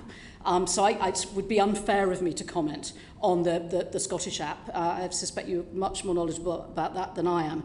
In terms of the English app, the English and Welsh app has an integrated both contact tracing and venue check-in functionality that we worked with the team who developed the New Zealand app that's been very successful. So there is broader functionality in the English and Welsh app. We all learn from each other. We went live last week together with Scotland and Northern Ireland with interoperability between our respective apps. But we're also extremely proud of what we've done in the English and Welsh app, which has had much higher take-up than any other app in the world. Over 40% of the eligible population in England now using the NHS COVID-19 app. Okay, if I could take you back to August then, what prevented the testing capacity meeting from meeting demand in August? So at the end of July, we published our business plan for NHS Test and Trace and committed to expand testing capacity to 500,000 tests a day by the end of October. As I actually gave evidence to the Science and Technology Committee 6-8 weeks ago, described how we had built those assumptions. And what happened, not so much in August as in September, the first couple of weeks in September, as schools came back, we saw demand significantly outstrip that planned capacity delivery. So, with the benefit of hindsight, could we have built testing capacity faster? Well, I'm not actually sure that anyone could. The reality is, as you know, in Scotland, you saw the same peak of demand for testing in Scotland as schools came back. And none of us were able to predict that in advance. And we were moving as fast as a team was capable of doing through the summer to expand that testing capacity. And as I've said, we've expanded testing capacity faster than any of our major comparator countries in Europe. And the good news is, as we stand now, testing is completely unconstrained across all 4 nations. Anyone who wants to get a test anywhere across the country can get one today. And because we've also expanded the footprint of testing, there are over 600 sites across the country now. The average distance people have to travel in England is now below 3 miles. And just remember, this is a retail network that didn't exist 6 months ago, that is now larger than the whole of Asda's food business, that has been around for considerably longer than that. I think, the Chair has already congratulated you on the number of tests now been done, but you've repeated what you said to the Science and Technology Committee back in September, that nobody was expecting to see the increase when schools went back. How was that possible? Well, I think the reality is that we are all learning about COVID. We're learning about how the disease behaves, and we're learning about how all of us as human beings and as society behave. And we're seeing that learning happening in real time across the whole world. And what we're trying to do in NHS Test and Trace with Public Health England is react as fast as we possibly can. And I hope what you can see is that system has reacted incredibly fast. And we now have more capacity than demand. We went live last week with GPs across the country now able to order tests as well. So we're continuing to make it easier and easier for people to access testing. And that's something for us to be sort of hopeful and optimistic about. As new testing technologies come on stream, we are learning in Liverpool and with directors of public health across the country how to encourage more people to come forward for testing, making it ever easier to find people who have the disease but don't know it. Okay, if I could ask my final question, because you've said that you were not able to anticipate that when millions of school children and students went back into schools and university settings that there was going to be an increase in demand. I think many of us would find that difficult to understand. But I'm going to ask you then, when do you anticipate the next major demand for testing is going to be? Firstly, that's not quite what I said, I'm afraid. What I said was that we had anticipated significant increase in demand, and we were building from circa 100,000 testing capacity at the beginning of May to 500,000 by the end of October. So we absolutely had predicted... You actually said to our committee, you said, I do not think anybody was expecting to see the really sizable increase in demand that we have seen over the last few weeks. I said that we did not anticipate the exact amount, correct, but we were expecting demand to grow, and we were growing capacity faster than any other European country to meet it. With the benefit of hindsight, the balance between supply and the demand forecast wasn't right. Clearly that's true. But what you've also seen in the last 6 weeks is that we've met our commitments to get that supply and demand into balance. You ask me in terms of looking forward, and as I said, armed only with my crystal ball, all of us are working so hard with experts in science, in medicine, in behavioural science to understand what may happen as we go forward. And I wouldn't pretend to be one of those experts. We draw on all of them in order to build our forecasts. I think the thing that we've learned, all of us, is that more and more testing is a hugely valuable resource. And actually, we're now at a place where testing capacity isn't the constraint. And I'll hand over to Susan to maybe share her views on what she thinks we will see, how we will see the disease progress. But from a testing capacity perspective, we will continue to expand our PCR, our very high specificity and high sensitivity testing capacity, but we will also now be learning how to deploy rapid turnaround lateral flow tests and LAMP testing, where capacity really isn't the constraint at all. There are millions of these to be deployed. The question is how to work through the use cases that make them fit with the way we live our lives. Baroness Harding, I'm sorry to take you back to my question. My question was, when do you anticipate a next large demand for testing? Is it at Christmas time? Is it in springtime? When do we anticipate that there will be this need? And I was going to suggest you might want to ask Dr. Susan Hopkins for her view, because in the end this is about a view on where we think the disease will progress, rather than an operational... It's about planning. It's about planning how we're going to tackle it as well. Yes, indeed. Do you have a view, Baroness Harding, before we go to Dr. Hopkins? As I say, my view is that we need to keep expanding testing capacity significantly and substantially. And I think there are a number of different... That's Carol's question. Is there a particular time that you're looking forward at to anticipate a need for a surge? No, I honestly, I defer to the clinical experts in that, rather than think that it is my job to know the answer to that question. Very briefly, Dr. Hopkins. So we know that as we go through the winter, we see increased demand for testing because of increased amounts of colds, flus and winter illnesses, a lot of which mimic and are very similar to the symptoms of coronavirus. Previous modelling estimates that we would need 500,000 tests a day in December, so we're ahead of that, but I have no doubt this season it is likely to be more, which is why we're ramping up and rolling out lateral flow devices and LAMP to give that extra capacity to the system. With additional capacity going to the health and care sector as a priority, but also with directors of public health being offered large amounts of tests every week to deploy in their local settings. Thank you. Thank you. Thank you, Chair. Thank you. We'll go to Dawn Butler. But one thing, Baroness Harding, that you said to Carol Monaghan was that anyone can now get a test. Yes. So is that the case, that if people are told to self-isolate because they've been in contact with someone with a positive case, or perhaps instructed by the app, but they don't have any symptoms, can they now get a test? They shouldn't get a test in order to release them from that isolation. What I meant when I said anyone can get a test is that if you have symptoms and you need a test, you can get one. There are no testing constraints. So it's still the case that only those with symptoms are allowed to get a test? Yes, that's not because of testing capacity, that's because of the clinical advice on what contacts should do.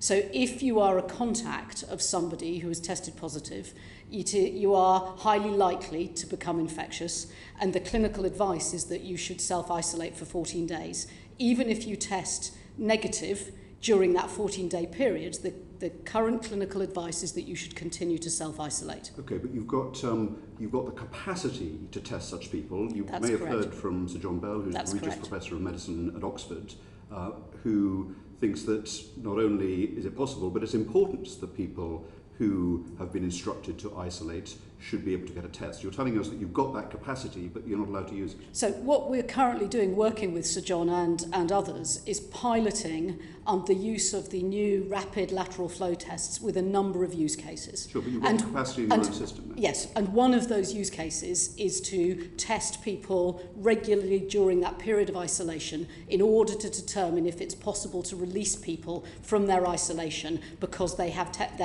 being tested regularly. But at the current clinical advice I'm operating under is that, and all of us are in the country, is that if we're identified as a contact, we need to isolate for 14 days. Are you making full use of the 500,000 a day testing capacity?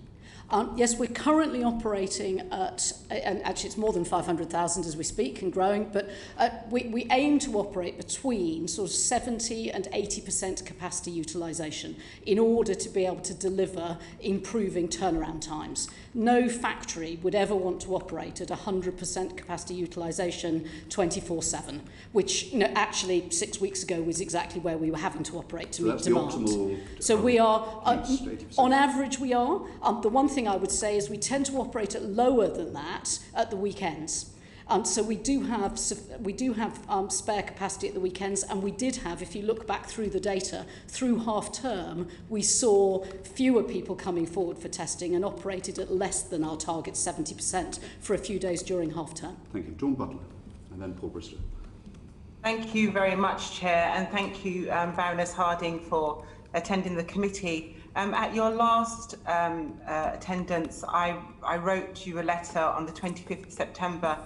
I haven't yet had a response, so I'm just going to ask a few questions from that letter, if you don't mind. I'm sure it won't come as a surprise. But picking up on the last bit of evidence that you just gave in regards to capacity for testing, in order to close the loop of your test and trace system, isn't it important that those people who are asked to isolate We've lost your sound, Dawn. She looks like she's frozen. I think you're... Whether they ask it to my heart? Oh, we can hear you again. Try again, Dawn. Try now. Sorry, I may have frozen then. Yes, you did. Ask a question again, Dawn. In order to close the system in regards to the test and trace system, is it not important that those people who are asked to isolate, to self-isolate, that they are testing in order so you can understand how your test and trace system is working? So whether they are asymptomatic or not, should they not also be tested? If it is all right, I think that the best person to answer that question is actually Susan as a clinician. As I said, we are currently running pilots exploring exactly that, but operate under the clinical advice that at the moment it's important that people isolate for the full period of time. And there are... the danger, of course, is if we receive a negative test on day 3 of isolation, we're tempted to think that we're free of the disease and we break that isolation. So there are downsides of testing as well as upsides during that period. But maybe I could refer to my... briefly, if you would, because we've got a lot of colleagues that want to ask questions. Of course. So I think we're looking at a variety of approaches at the moment, and the first thing to do in looking at these approaches is both to model the approach, and we have asked SPIAM to look at various aspects of modelling, shorter duration periods, shorter durations with testing on a single day, or shorter durations with testing on multiple days. We will then test those in the field, because actually this is new and novel, and this is not being done globally, so we cannot learn from other global partners. And I think we are also working very closely with Matt Ashton, who's the Director of Public Health in Liverpool, where we have introduced mass testing, and where we're looking to see both in schools and as part of their contact tracing, how we can introduce testing and what impact that has on the population coming forward for testing, but also on the impact on isolation. Thank you. Dawn Butler? Sorry. Thank you very much. Baroness Harding, Professor Anne Johnson earlier spoke about the leaky system. Part of the leaky system are those tests that are voided. Can you tell the committee how many tests are actually voided at the moment, on average? We monitor the voids. As you say, it's very important. We monitor it on a daily basis. It varies. This is a large operational system, but it ranges between 1% and 3% on a daily basis. The primary reason that tests are voided are some element of the kit has broken or not made it through to the laboratory intact. Thank you. Dawn? Confirm whether the voided tests. Ask your question again, Dawn. You froze again. Can you... oh my goodness, sorry. Can you confirm whether the public is being charged for these voided tests? Well, Test and Trace is a free NHS service, so no one is being charged for their test. The costs of processing the tests, obviously the tests have to be processed, whether or not there is a result or not. For a lot of the voids, they will be voided early on in the testing laboratory process and therefore won't incur all of the costs. Thank you. The Treasury documents in July revealed that the government originally allocated £10 billion for the test and trace system. However, during the Chancellor's winter economic plan, he gave the figure of £12 billion. Can you explain the £2 billion overspent, please? It's simply a function of our growing desire to expand testing capacity. As I said, circa 80% of the test and trace budget is testing. That percentage is growing as our ambitions to increase testing capacity grow. And the 2 billion additional was entirely to do with testing. As in, sorry, just in layman's terms, what is the £2 billion being spent on? Okay. Actually testing people or... So expanding the testing capacity of our PCR testing network. So we've announced a number of laboratories that are coming on stream in Newcastle, in Charnwood, and in Berkshire over the course of the next few months. So we will go beyond our 500,000 per day capacity target. So it includes that. And then the other major increment is the development and then purchasing of lateral flow and LAMP testing equipment, which is now giving us the potential to pilot whole city population testing in Liverpool. Okay. What advantage is there in employing external consultants to work in public health roles? Well, if I might answer that question in the context, rather than theoretically, but in the context of what we're doing in Test and Trace, if that's all right. We stood this service up in May at extraordinary speed. As I say, we've built something that is the same size as ASDA in the course of 5 months. And when you start something very quickly, you need to pull on all of the talents across all of society. So when we first started, we had significant resource come from the military, from the civil service, but from the NHS and also from the private sector. And when you don't know what you're building, you can't offer people permanent jobs when you don't yet have a permanent organisation. So you have to employ people either as independent individual consultants or through consultancy organisations. And that's one of the important components of building the system. And, you know, we've built something really with the talents across society. Dawn, final question? Absolutely. Sorry to disturb you. I agree, but I just think, could civil servants not have done that job rather than employing external consultants? And Byline Times recently revealed that outsourcing giant Capita was paid £1,800 a day to supply senior staff. That's the equivalent of £500,000 a year when a civil servant could have done that job. Do you think that's actually value for money, Baroness Harding? We need both. So we've got fabulous civil servants who've been working every hour that they have on Test and Trace, but to stand a service up at this speed, we've needed to call on the talents across the whole of society, both public sector and private sector. As the organisation becomes more established and more permanent, we're able to offer people more long-term permanent jobs, and we're seeing the proportion of civil servants grow. But you know, the teams from the military, from Deloitte, from other consultancies have done extraordinary work together with our brilliant civil servants and NHS colleagues, and I'm really proud to be representing all of them. And my last question, Chair. The government's moonshot plan, which they were going to invest £100 billion in, is now essentially being delivered by local authorities through this mass testing programme. Do you now think it is time that local authorities are now given the extra resources instead of the money going to private companies such as GSK, AstraZeneca, Serco, Randox, G4S? At the end of the day, the local authorities are now doing the job. Should they now not get the finances? As I think you heard from Professor Harrison, and I know you would hear from the team in Liverpool as well, this is a team of teams. We need all of them. This fight against COVID can't be won single-handedly by any of us. So the only way that we've been able to deliver this mass population testing pilot in Liverpool is by working with private sector technology companies who have developed the lateral flow tests themselves, with the military who've been helping with the logistics, with consulting firms who've designed the testing sites, with the local authority who've staffed them so completely brilliantly and engaged their community. We need all of them. I don't think we can choose one or the other. The only way we'll fight COVID is together. Okay, thank you. But why are you paying, sorry Chair, we do need all of them, but why are you paying one sector a hell of a lot more than the other? Is the rates right for the job? Well, I think the important thing is that we are procuring things professionally and efficiently, which I believe we are.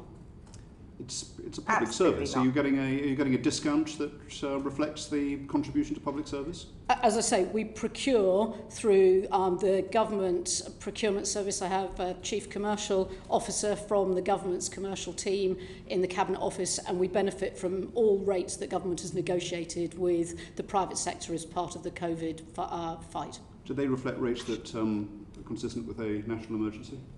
Well, as I say, they're the government's rates rather than the test and trace rates. All right, Paul Bristow and then Barbara Keeley. Thank you, Chair, and thank you, Professor Harding, for your evidence so far. I want to deal with some of the things that have been said, perhaps fairly or unfairly, about how the operation of NHS Test and Trace and the national contact tracers. An article appeared in The Guardian on NHS Test and Trace that claims public sector clinicians are being replaced with unqualified private sector workers on minimum wage, and outsourcing means that teenagers are operating crucial parts of England's test and trace system. Is this unfair? And what would you say about the training and the qualifications of those who are doing the national tracing?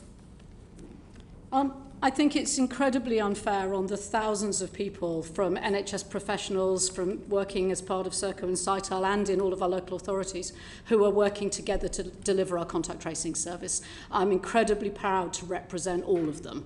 And as I keep sort of coming back to, this is a team of all the talents. So we have been able to expand our approach to contact tracing. As I say, we contacted 17 times more people last week than we did at the beginning of August, precisely because we've been able to surge capacity across all of these different teams. We have been taking some of our most experienced teams who contact, sorry, too many contacts in each of my sentences, teams who call contacts rather than cases, that some of the most experienced agents who do that have been doing non-clinical work at what we call tier 2, contacting people who have tested positive. And we've been doing that in order to meet the extraordinary increase in demand for contact tracing. And we're seeing very, very good feedback. We survey... Briefly, if you would, please. Sorry. We do get customer feedback from people who've been reached by Test and Trace, and over 80% of them say that they have been extremely well supported. Thank you. We've got lots of questions to come, so if we could keep answers brief, I'd be grateful. Paul Bristow. That's very reassuring, Professor Harding. The main charge here is that a centralised approach was wrong, and that tracing should have been put under local public health directors. And more local tracing is now more local tracing is being taken. That's retrospective proof that this was correct. Would you say that was misleading? Well, yes, and I started on the 5th of May, and one of the very first things I did was to appoint Tom Reardon, the Chief Executive of Leeds City Council, to lead our, at that point, tracing and containment team, and worked with Tom through the summer, and now his successor, Carolyn Wilkins, the Chief Executive of Oldham City Council. I really firmly believe, and have believed from the beginning, that this needs to be a local and national partnership, and that's what we're building, and I think you're seeing that that's delivering in a way that's solely local or solely national systems aren't. And thank you for the compliment, but I'm not a professor. Wouldn't want to masquerade as one. Paul. Oh. Okay, that's fine. Baroness Harding, and that's my questions over. Thank you very much indeed. Barbara Keeley, then Erin Bell, then Neil Henry. Thank you. Well, I've got questions on two different areas, and I might take a different view to the one that Paul Bristow's just taken. First is on contact tracing performance. I wanted you to take you back to what you said to the chair of the Health Select Committee earlier. You said no person can reach someone if they don't have their contact details. We're talking about teams who have the contact details from the test result. So you have their test result, you have the name, address and postcode and lots of other information and data about them. Now, it just seemed to me hearing you say that's an absolute argument for local contact tracing, because they could contact them. What has happened in the areas of some of the worst outbreaks is that they've actually gone round and knocked on the door of people that they couldn't reach. So is not your argument that a failure to reach the top 30, 40, 50% of contacts is actually because you're not local? So if we go back to what Professor Dominic Harrison said about people with a local understanding, they understand where the outbreaks are, you know, which are the areas more likely to have disadvantaged areas and the culture and languages. So shouldn't we really be arguing, based on what you said, for a low surge capacity? Because I think all you've said to justify having any national capacity is a surge capacity, and you could have that locally. Baroness Harding. 2 points I'd like to make. Firstly, just to clarify, anyone who tests positive is automatically reached by us because we send them the message that they've tested positive. We're pretty hard on ourselves in the English system. We only count as someone who has been reached for contact tracing if they have then responded to that message saying they've tested positive and come back to us. The Scottish system, for example, once they've sent an email informing someone to isolate, they count that as a contact, so as a successful contact. So we set a very high bar for whether or not we've had engagement with those people who've tested positive. Barbara? Secondly, to your point, actually, I do agree with you that the description of where local contact tracing absolutely is its strongest is when we don't have details for people and you have local knowledge. But you don't want to build a contact tracing system that is solely dependent on knocking on doors. We need to take... The surge capacity is a very, very large proportion of the contact tracing at the moment because of the scale of the epidemic. And we want our brilliant local teams focused on knocking on the doors of the smaller number of people that only they can reach. That's why it's a local and a national combo. Thank you. Barbara? Okay, but I'll just come back to the question of resources. We heard earlier from Professor Harrison that in Blackburn with Darwin, where they've had very high case levels, he had a team of 20 people tracing contacts, achieving 87% contacts reached. That's a very good result from them. He also said that if he had 100 people, he could achieve so much more. Why do we deploy this resource nationally when you're saying that there are people that they can't reach? They can't reach, they don't understand the area, they don't understand the culture, they don't understand the language. That's what's really wrong with this. Can I just be clear? The 87% that is being reached in Blackburn with Darwin is a combination of the national and the local, and the majority of those 87% will be reached by the national teams. You're not. The figures show that you're not. I mean, it's very important, clearly, when he was talking about this super output outbreaks, having that understanding of the families and the way that any community is organised. I think. I mean, we could leave it because obviously, going to. We've lost your sound, Barbara. Locally led and locally resourced. My other question is about the mass testing pilots. And the confusion about the messaging around mass testing with the rapid test, the point of care tests. What we've seen since early September is a real confusion in messaging. The Prime Minister talked about millions of tests being processed and the level of tests would allow people to lead more normal lives. You, Baroness Harding, said to the CBI that the rapid testing might be a normal cost of doing business to allow non-socially distanced activities. That has actually built up this mass testing pilot to a point where people think that if we have this testing, we'll be able to go back to crowds, go back to non-social distancing. But our last panel of witnesses talked about not being at that point with mass testing. We're not able to allow people to test negative in mass testing, then to be part of crowded events. So, clearly I understand we need an enablement strategy going forward. We don't have it yet. So can you clarify the strategy around the use of mass testing and rapid testing? And do you believe that you and others should be more cautious in saying it will allow people to be part of crowds and then non-socially distanced? Well, I was up in Liverpool on Sunday with the team in Liverpool in some of the testing sites, and I do think that these new, very fast turnaround tests offer real opportunity for us to find more people who've got the disease but don't realise it and are inadvertently spreading it. So I do think that we should be hopeful that mass testing offers us another tool in the toolkit. That's not what I asked you. With respect, that's not what I asked you. I asked you that we've got a confusion in messaging. You have been part of causing that confusion in messaging alongside the Prime Minister. I asked you to clarify the strategy and ask you, do you believe that talking back in September in the way you did about, the cost of business will include rapid testing and people will be able to go about non-socially distanced activities, that has caused massive confusion. Well, I'm sorry, I was attempting to answer your question by saying what I think my view is on mass testing. And to be clear, I spoke to the CBI last week, so it wasn't a confusion in September because the lateral flow tests didn't exist at that stage. We are at the very early stages of learning how mass testing will work. We have a number of different pilots with universities, with De Montfort University and with Durham, as Sir John Bell described. We yesterday announced working with 50 directors of public health, where we've dispatched this week 500,000 lateral flow tests to them for them to pilot using those tests in their community. So, for example, using those tests to see if they can enable people to visit their loved ones in care homes. I think it is important that we see this technology as the potential to give us more of our lives back. But it isn't a silver bullet. It isn't the single solution, and it never was, and I'm certain I have never given that impression. Thank you very much.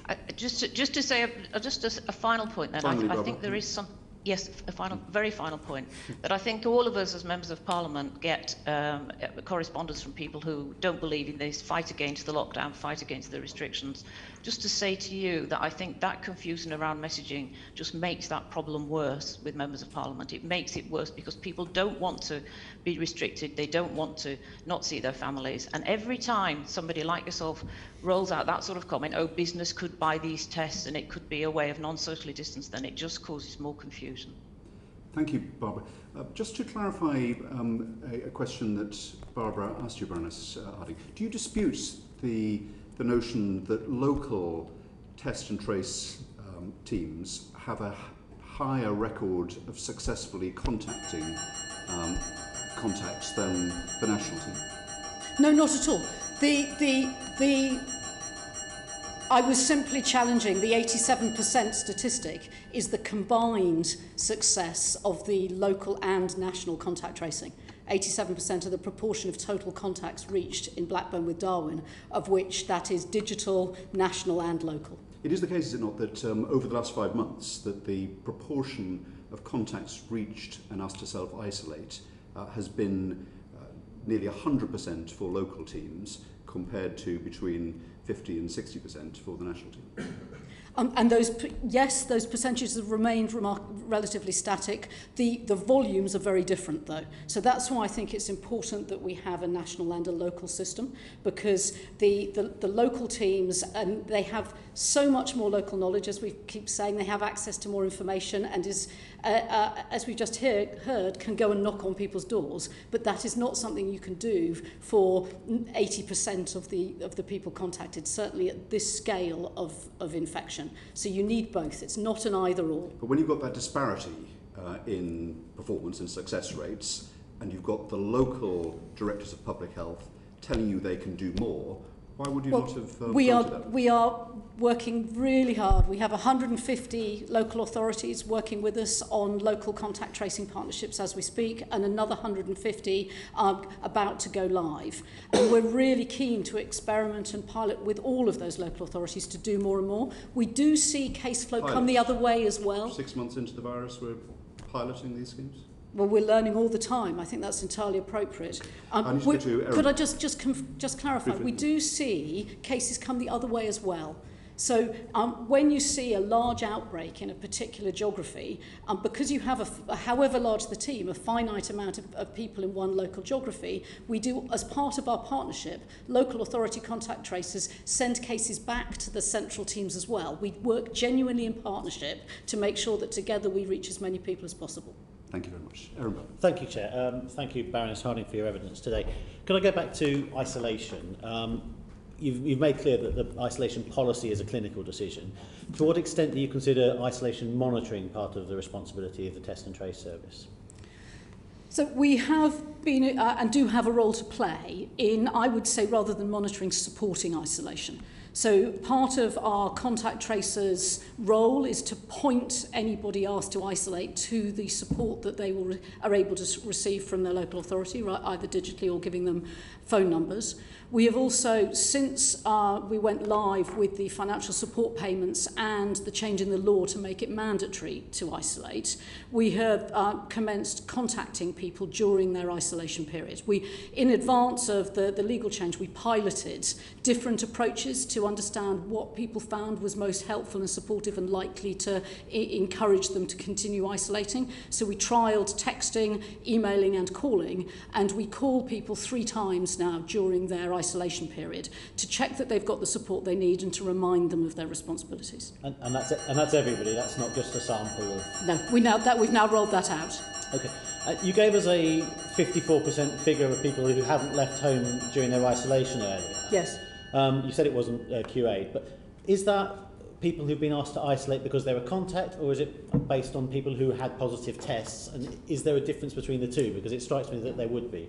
The 50, as you say, the un-QA'd 54% is a combination of the two. I'm very keen to be able to publish this as soon as possible, as we are all learning. And as I say, I'd refer you back again to the Chief Medical Officer's advice that we shouldn't think of this as a binary, you do or you don't. No, I understand that, and Professor Whitty was very clear about that with us last week. But is there a difference between people who are contacts and people who are tested positive? I haven't got the data to prove it one way or the other, though sort of instinct would suggest that if you know that you've got the disease, you are more likely to be cautious. But as I say, that's only instinct. I don't know if Professor Hopkins has got more data than I have on that. Professor Hopkins? I don't have any more data. Thank you. Could I ask that you look at that 54%, where that's come from, and ask people to break down the data like that? Because I think that really speaks to the concerns Sir John Bell raised in our previous panel. And he also raised a point that I wanted to ask you about, that people, especially students, are not engaging with tests because they fear they and their friends may be asked to isolate. And I've heard on calls with other MPs, people turning up to the test centre and then turning round once they've realised that if they get a positive test, they might have to isolate. Are you concerned that people are not engaging with the system at all because of the requirements of isolation? And the reality is no technology is going to change the fact that if you've tested positive, you're infectious and you must isolate. Right. And I think people really understand that, and we're seeing that as ever more people come forward for testing.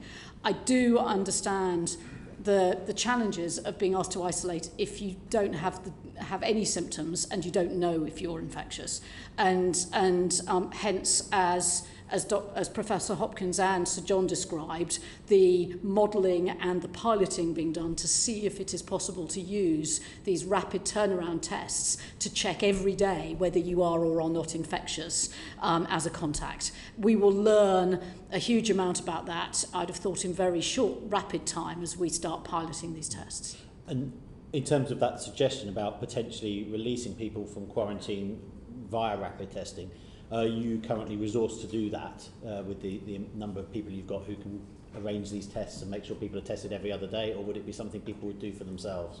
Well, as you see us rolling out, literally as we speak, announcing yesterday, rolling out to 50 local authorities with lateral flow tests, with the pilot that is ongoing in Liverpool, we are resourcing to support a very wide variety of pilots. At the moment, the lateral flow tests need to be administered by a professional. So you take the swab yourself, but then the processing that takes a very short period of time is done by a trained professional. Clearly, if it is possible to make those tests entirely self-administered, that opens up another opportunity for us as a society. But at this stage, that's not the case. And just going back to my previous question about people perhaps not engaging with the system because their friends may have to isolate, do you have figures for people who book and don't turn up to tests? I do. I don't have them in the back of my head. They've remained, I think, from memory, reasonably constant through the last 6 months as testing has ramped up. But I can write to the committee and share the data that we have. Thank you. With that, and if you can do any more on that 54% breakdown, that would be great. Yeah. Thank you, Chair. Thank you very much indeed. I'm going to come to Neil Hanvey, Dean Russell, Zara Sultana and Laura Trott, but I'm going to bring in Graham Stringer now because he's got a question in the chamber that he needs to leave for. Graham Stringer. But Baroness Harding, I was surprised and shocked really at your failure to answer 2 questions. One to Carol about when you expected a large increase in infections, because you're the executive chair of the National Institute of Health Protection. I would have expected you to have asked that question of professionals before and to have an answer for this committee. And then secondly, that your failure to have an answer between the balance of resources going into local public health protection and national. That is the crux of the debate about test and trace, whether doing things locally is more effective than centrally. Why don't you have an answer to those two questions? If I just take each of those, on the future view on infections, I was simply, as we have Test and Trace, is Chief Medical Advisor on the call in this hearing, deferring to my medical expert. I think my personal view of how the future of the virus will unfold is a lot less relevant than the clinical experts. That was I would have expected you to have asked that, so you would have had a view, having asked the professionals as the executive chair of an organisation. I was just explaining why I was deferring to my expert. In terms of local authority funding, that is not the jurisdiction of NHS Test and Trace. And as you heard from Professor Harrison earlier, local authorities are using a wide variety of their teams to support their contact tracing efforts, and those are not costs that are available to me. So I was just simply being straightforward about the data that is in my direct control and which isn't. No, but in terms of coming to a conclusion about whether it is better to have public health teams more resource and less resources at the centre, if you want to be effective, you surely should have an answer to that question, which you have given very generalised answers about working together. Well, fine, we all want to work together, but it makes a difference whether that's 90% at local or 90% at the centre. I would have expected an answer to those questions. I'm sorry if you felt that I was being evasive. In terms of giving you an answer, over the course of the last 6 months, we have moved significant resource into local contact tracing, so the direction of travel is more local, and I would expect it to continue to be more local. But the scale of the virus as we currently stand is such that we need to have both. And so rather than shifting resource from one to the other, we have been enhancing local contact tracing while at the same time we've been scaling up national. Of course, it's as simple as that. Given the situation we're in, we need both. I would have thought it would have been useful not to know the direction of travel, but to know where it was better to put more resources. I spoke to the North West Regional Health people week last Friday, I think it was. They told me that it was taking more than 3 days to get test results back for NHS staff, which if they were asymptomatic, those were the people being tested, that meant they were useless and could have been infecting people in hospitals. That speed is faster than in care homes. Why is it taking so long in these key areas? Thank you for asking about testing turnaround times. I do agree that continuing to improve them is very important. So as of last week, 62% of in-person tests were received the next day after taking a test. That's up from 46.5% the previous week. And for care homes last week, 58% of all tests were received back, test results were received back within 48 hours. I would be the first to say that these need to continue to improve, and the new testing technologies that are being rolled out in the NHS, both lateral flow and LAMP, enable turnaround times of less than an hour, which will be hugely valuable for the NHS as they roll those out. So we should expect to see turnaround times continue to improve now that testing capacity and new technologies have grown. Just on that point before Graham continues, the target that you've been given is in terms of 24-hour turnaround. That's the official target. What is the performance against that metric? Let me give you that. I have them by different channels. You're quite, as I'm sure you would be asking, they've got, they're not as good. Right, so if we look at face-to-face channels, the 24-hour for 22nd to the 28th of October ranged between 35% and 19%, depending on which type of site you went to. That has, in those cases, have also improved markedly from the previous week, from 28 to 35 and from 16 to 19%. And as I said, Mr. Chairman, I know that these need to improve. They have been improving week on week, every week for the last 4 weeks, as the testing capacity has come on stream. And we, as I said to your committee earlier in last month, we prioritised in September testing volumes over turnaround times because there was so much more demand than we had capacity.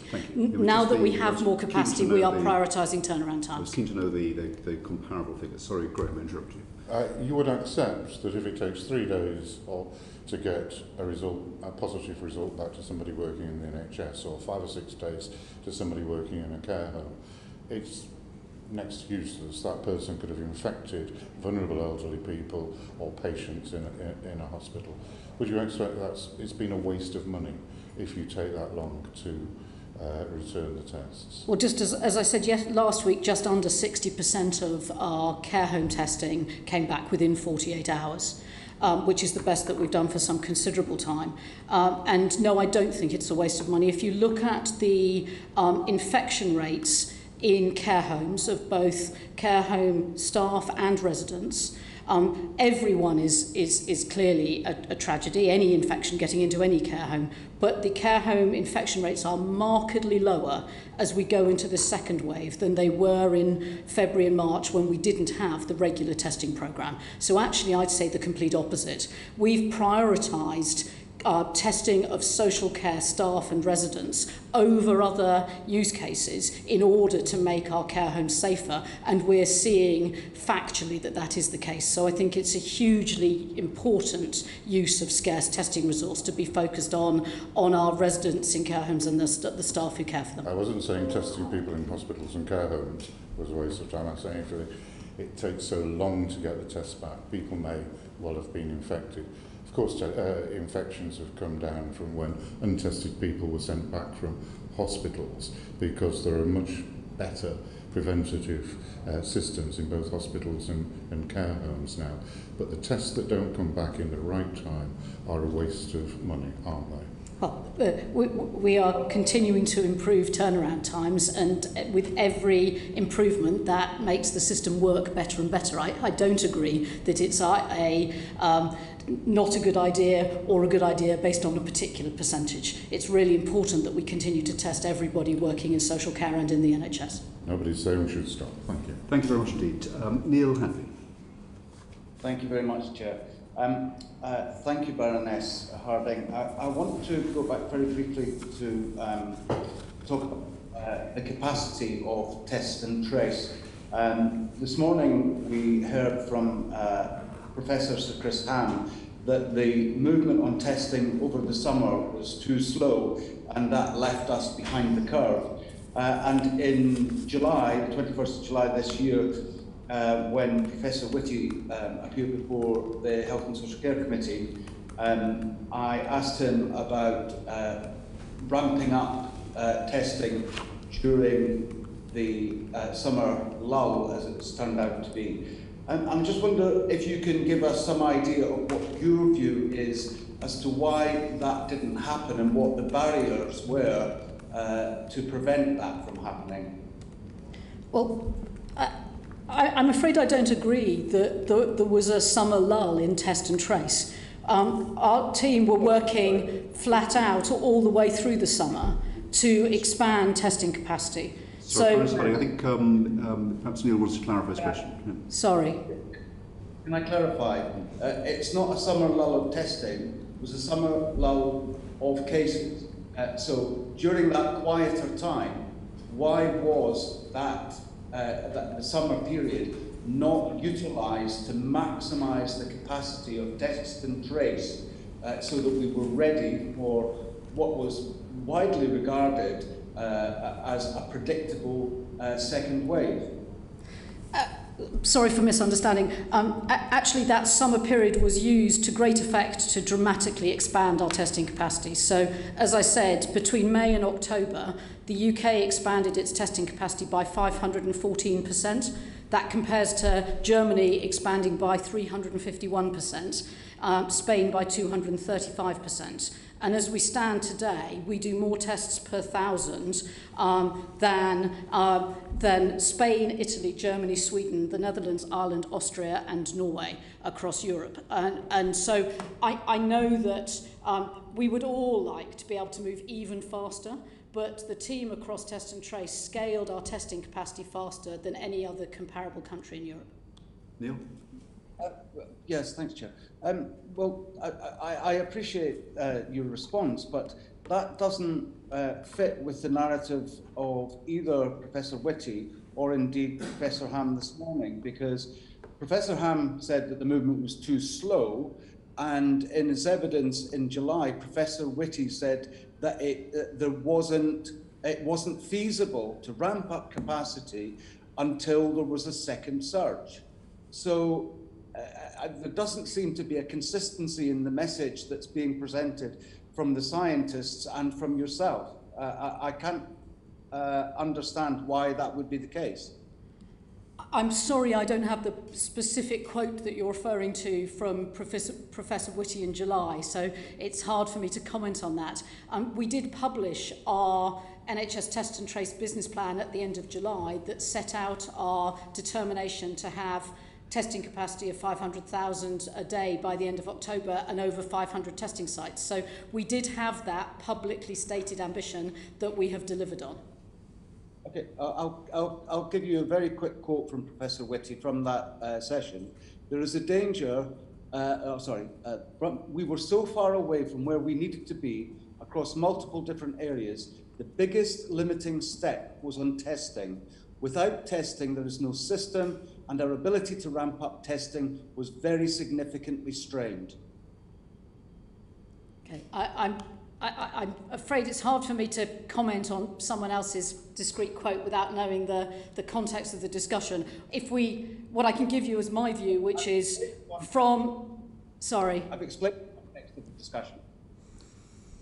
Baroness Harding, just give a brief reaction to that. Well, I guess I stand by what I said, which is there's no doubt that expanding testing capacity is an essential component in the fight against COVID. That we, more than sort of almost any other country in Europe, have scaled our testing capacity since the start of the epidemic as fast as we possibly can. Okay. If I can move on to the second point, which is the deployment of the Innova test, the lateral flow test, and its appropriateness. I know that on the data sheet that accompanies the test, it does state that its accuracy for unsymptomatic or non-symptomatic patients is limited and has not been thoroughly evaluated. And I just want to know is what's your thoughts on and those of your medical advisor? What are your thoughts on the appropriateness of deploying that in Liverpool, given that limitation? And are the data being collected to analyse whether that has had any impact on the efficacy of deploying that test and implications thereof? Thank you. Quite a few questions there. Briefly, perhaps Professor Hopkins. So I'm very happy to take that. I have been working with Professor John Bell and others from Oxford University and colleagues in Portadown to both laboratory validate and then clinically validate and evaluate these tests. The report, as John Bell mentioned this morning, will be published tomorrow, and will be able to then share with you all of the full data that's within that. It does include testing on and validating and piloting on symptomatic and asymptomatic individuals. And so we felt reassured with all of that data, which we had reviewed as an expert advisory group and before the Liverpool testing went ahead. I have shared that report in confidence with the Liverpool team, and hopefully it will get published, and then there will be a clarity in moving forward. Thank you very much indeed. Dean Russell, then Zara Sultana, and then Laura Trott. Thank you, Chair. And Baroness Harding, can I extend my thanks to the team that's been building up this test and trace system over the past few months. It's been absolutely unprecedented. My question is related to engagement with directors of public health. I'm very, very fortunate in Hertfordshire. I've got a fantastic director of public health, Jim McManus, who I speak to on a very regular basis.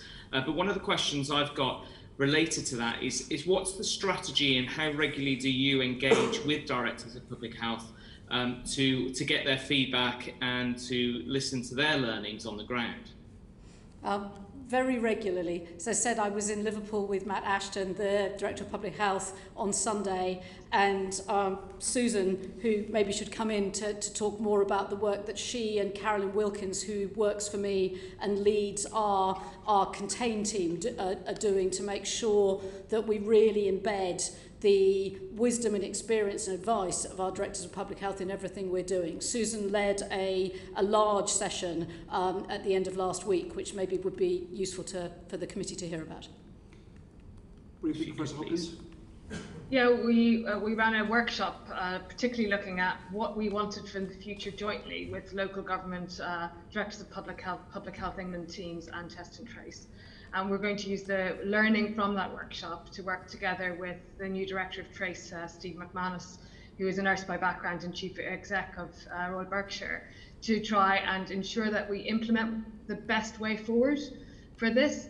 I have a weekly call with the presidents of the Academy and colleges, including the Faculty of Public Health, and engage with them regularly, and also regularly join a telephone call with the Association for the Directors of Public Health. All of them know they can reach out to me regularly, and they do, both by email and telephone contact. And we continue to have very good ex-directors of public health embedded across the Test and Trace team. Thank you. Dean? And can I ask, are you actively engaging them with regards getting feedback on things like low cost and opportunities for improvements? I'm hearing that for some directors of public health, they may be on those calls, but in terms of the recommendations they're making and the suggestions, they're not always getting through to the front line. I was just interested whether that's something you recognise. So my door is open, my phone line's open, everyone in the country seems to have my mobile phone number, so they can call me anytime, and I make sure I amplify their voice and at the board of Test and Trace, but equally ensure that we review all of their proposals that come through and try and find a way forward. Clearly, I don't personally hold the purse strings of local authority, but I'm very keen on ensuring that their voice is heard. So you absolutely commit to working with them moving forward in terms of any Absolutely. papers that they might submit, for example? Absolutely. Okay, brilliant. And Baroness Harding, just in terms of the wider strategy with regards using Test and Trace to help slow the virus, could you please give just an outline of what that strategy is going into the next few months, in particular around how Test and Trace will help slow the virus? Absolutely, thank you for that. So I think there are, think of this as two main things that Test and Trace does as we go forward. The most important is finding people who have got the disease or are highly likely to be getting the disease and encouraging and supporting them to isolate. We are continuing to scale that testing and tracing and to speed it up. So to have more tests, to find a larger proportion of the people who've got the disease each day and to reach them faster. Then the second piece is to then be able to spot outbreaks early and support local teams to suppress outbreaks before that they gain any momentum. And that is through a combination of more engagement, as Susan has just referred to, working really closely with local health protection teams in Public Health England and local authorities, and also data analytics. So using the data that we now have from Test and Trace, but also from other sources like wastewater analysis, to spot outbreaks early and then support the Directors of Public Health to reach out to their communities to stop it growing. Think of us as doing those two main things, and our short-term plan has 4 themes: more scale, more speed, more engagement, and leveraging more insight. That's the next phase of Test and Trace off the organisation that we've built in the last 5 months, which, as I say, is already the size of Asda and growing. Thank you very much. Thank you. Can I ask one final question, if very that's briefly, okay, Chair? Just a short one, very brief. Just obviously with the announcement yesterday on the potential success of vaccines, do you foresee a point where the app will include an opportunity for you to say that you've been vaccinated and therefore would be either opted out from the Test and Trace system? I'm just very conscious that as the vaccinations go up, ideally the testing won't have quite as much pressure on it. I think that it's very early days, and as the Prime Minister and Professor Van Tam said yesterday, we must all be careful not to get too excited and cross too many bridges on the vaccine. And sort of my job is to make sure that we scale and speed up test and trace so that it is another sort of quiver, another arrow in the quiver, as the Prime Minister said yesterday. So I think it's an and, not an or. And you're right to point to one of the potential scenarios for the future is being able to use some combination of our understanding of immunity, both natural and acquired, together with testing data to enable people to do more things. But it's very early days. But are you preparing for that technical possibility now? Correct, we are. So you are doing the work to enable, as Dean says, the app to contain information as to whether you've had a vaccine? As you've seen with everything we've done over the last 6 months, we have always aimed to invest ahead of the science. That's why we're able to deploy lateral flow tests now, why we've got all the different sort of options available to us today. So we're doing the technological work now in anticipation. Thank you very much. Zara Sultana, then Laura Trott. Thank you, Chair. I've got 3 questions directed to Baroness Harding. The first one is, in the test and trace system, out of the 35 organisations that are listed as data processors, only 4 are NHS bodies. 4 are Lighthouse Labs, 4 are Public Health England bodies, and another is the Ministry of Defence. The remaining 22 are private companies, including Amazon, G4S, Deloitte, and Serco. So with those numbers in mind, it's quite clearly an outsourced £12 billion programme with a large number of private companies running testing sites, processing samples, and managing call centres. So given those numbers, do you believe that it's accurate to refer to the system as NHS Test and Trace? Yes, I do. That is its name. NHS Test and Trace is a free, at the point of need, service that we've built together, as you've rightly listed, with a whole group of different parts of society to deliver something at extraordinary scale. But it absolutely meets our basic fundamental NHS values as a clinical service available to everyone when they need it.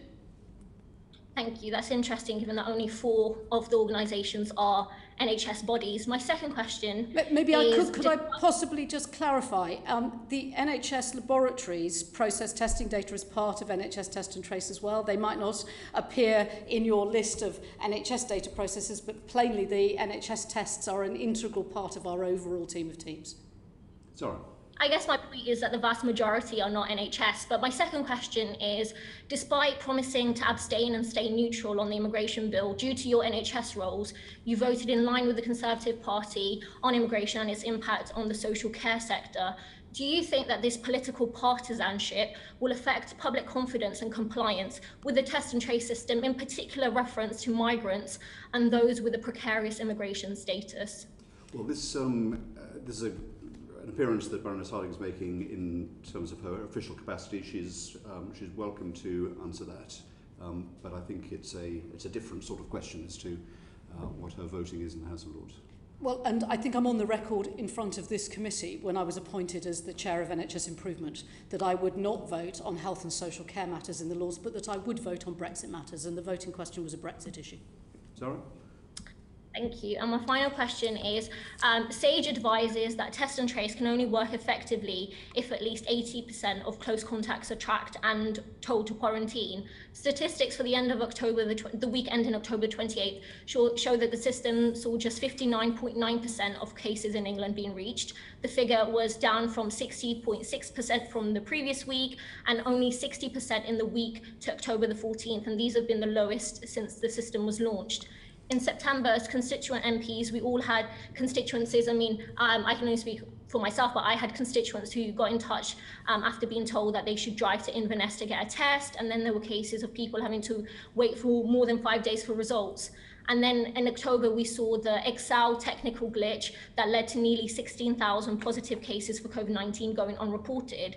So there have been calls for the test and trace system to be scrapped and the role to be handed to public health teams, most recently by Sir John Oldham from Imperial College London. And there have been calls by the GMB Union for you to step down too. So given this catalogue of failures, should you be reconsidering your position? Well, thank you for that report card. If we set back and compare what we've delivered versus what we said we would at the end of July, we have met the vast majority of our commitments. So we committed to building testing capacity to 500,000 per day by the end of October. Testing capacity today is over 500,000 a day. We committed to making it possible for people to access testing across the whole country by having at least 500 testing sites. We have over 600 testing sites. So today people have to travel less than 3 miles to get access to a test. This is a service that didn't exist 6 months ago, and yet we've built a retail organisation, as I've said, larger than Asda, and we've delivered on our commitments. That's not to say that we can't get better. Clearly we need to and can do as we continue to expand capacity and continue to improve on turnaround times and contact tracing rates. I would just say that we reached 81.2% of positive cases last week, and unlike other countries that have relied only on a local contact tracing system, we've been able to cope with a 17 times growth in volume since the beginning of August. Whereas Germany, France, Spain have all been struggling, have had to suspend some of their contact tracing. So while no one likes being able to describe how good or badly they've done a job, I personally always revert back to thinking I can do better. I think what the team from the public sector, the civil service, the military, the NHS and the private sector have done in the course of the last 6 months is an extraordinary thing.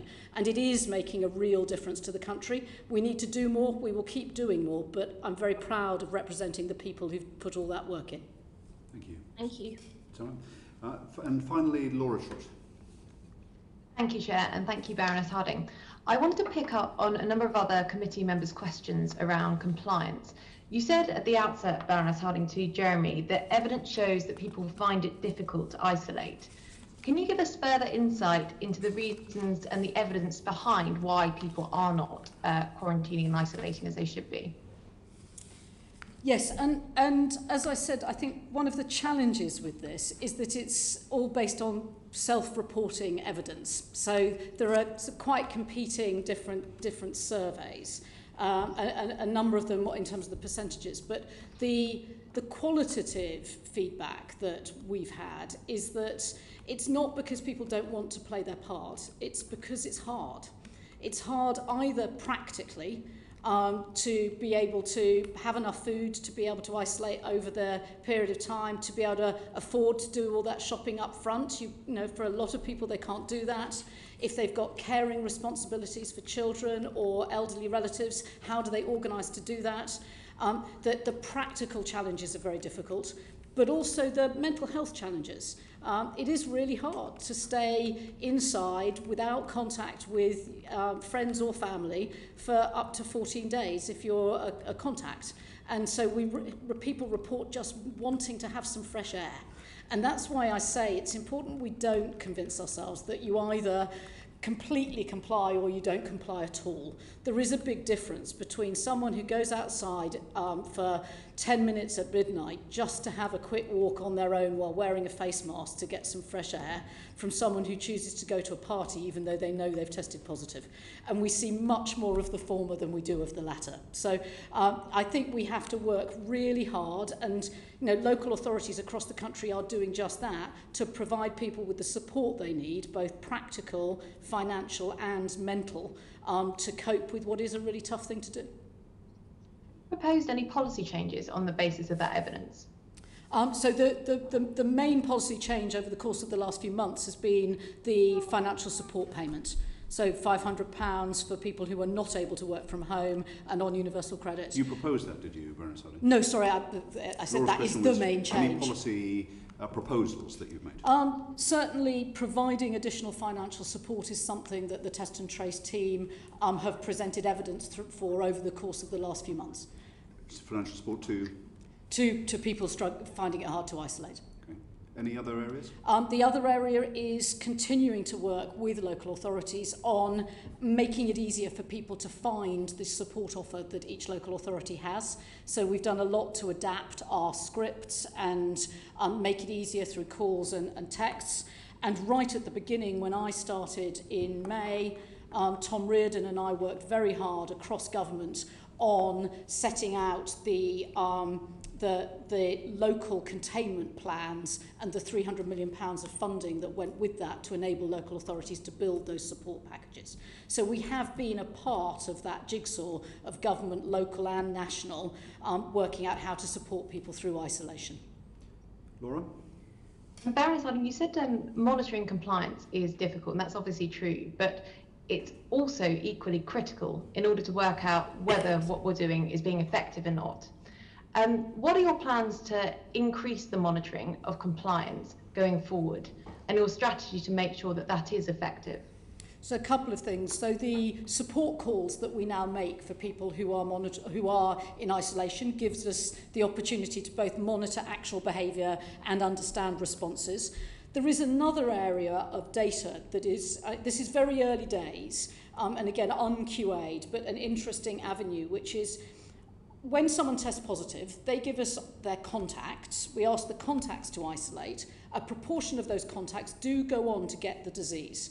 And what we can see is that a very high percentage of those people who test positive whilst they're a contact only have household contacts, i.e. they have not gone out and mixed with non-household contacts, which again will give you a sense of how many of the contacts are actually complying with isolation. So it's early days for us to be able to share that data, but we have a growing set of sets of data that you can piece together to get a better picture of compliance with isolation. That makes sense. I do think there were a kind of comprehensive strategy on monitoring compliance would be helpful. But coming to my last question, Professor Sir John Bell said earlier that we need to get buy-in from the public and proposed a strategy of enablement, as he called it. Now, Dr. Hopkins said that you're testing the efficacy of a number of systems that he proposed.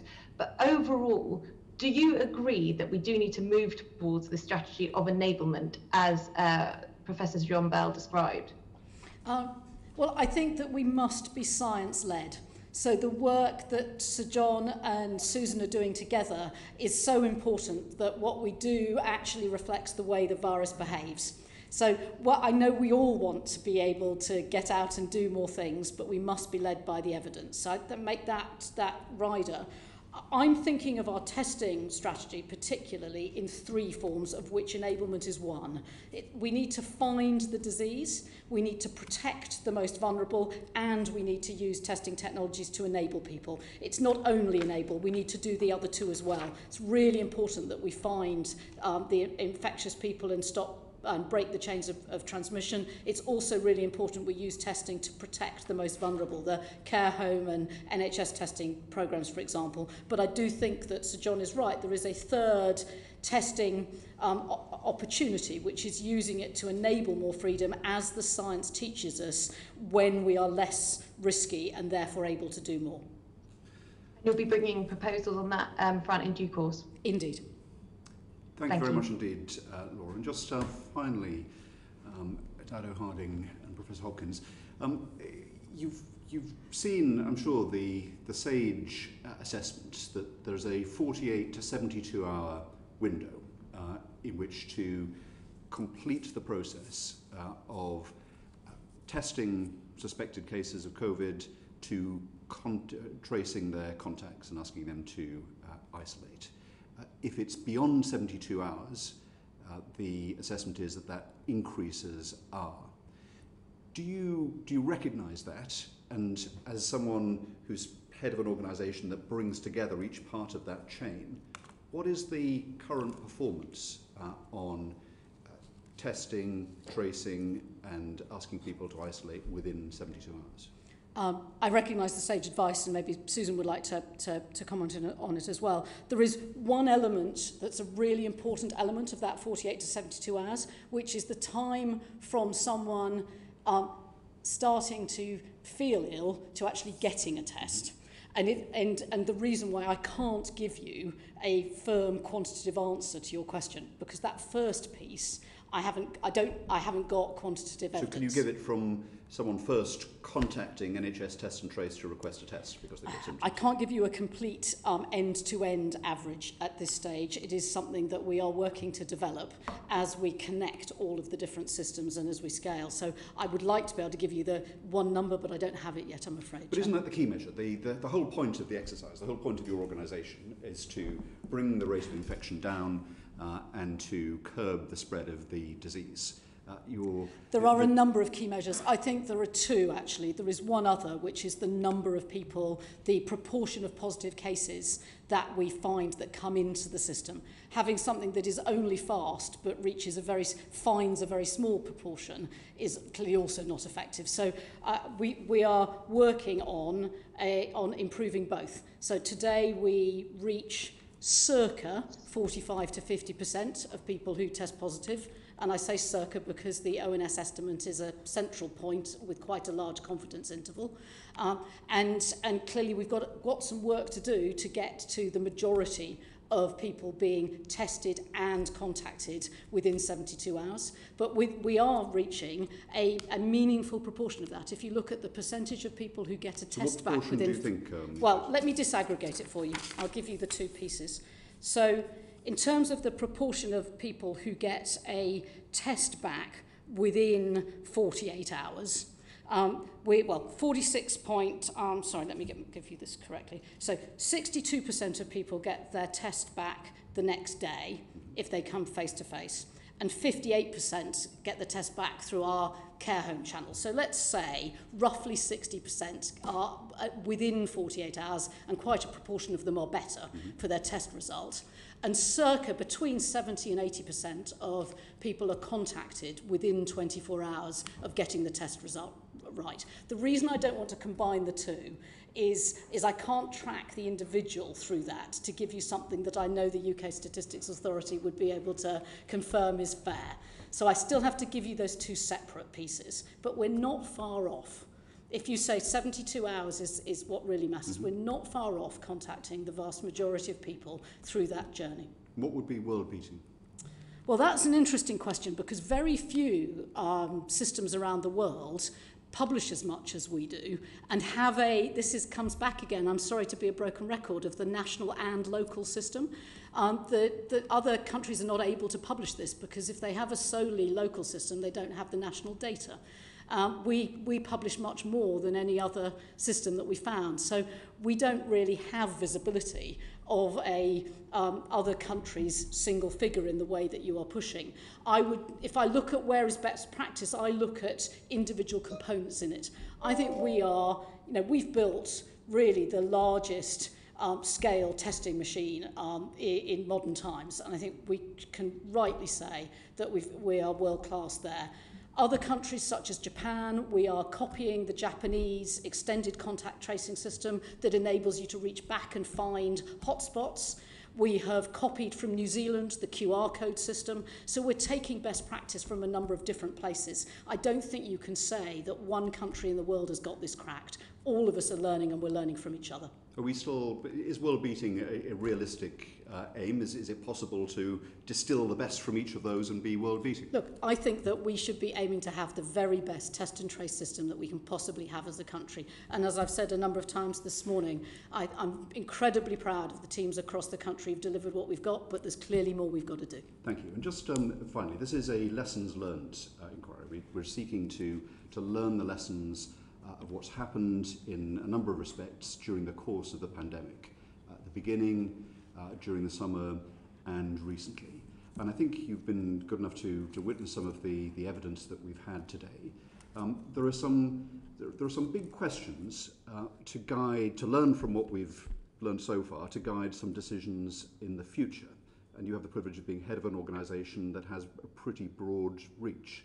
I think some of those questions are whether we should be moving towards a more locally focused contact tracing system relative to the national system. Whether this question of compliance with isolation might be better observed if people were able to be confined for less time and released if they're tested and found to be negative, and whether we can be better at anticipating the future needs for surges in capacity such as we saw in September.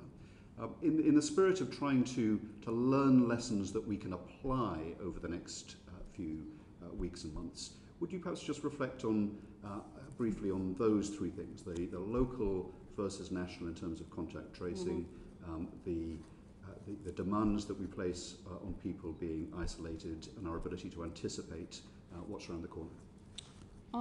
Absolutely. So I think I've probably been quite clear. I think my view on contact tracing is that we need a mixed model of both local and national, physical, knocking on doors, but also on the telephone and digital. And as we work together with local authorities, we continue to refine and improve that mixed model.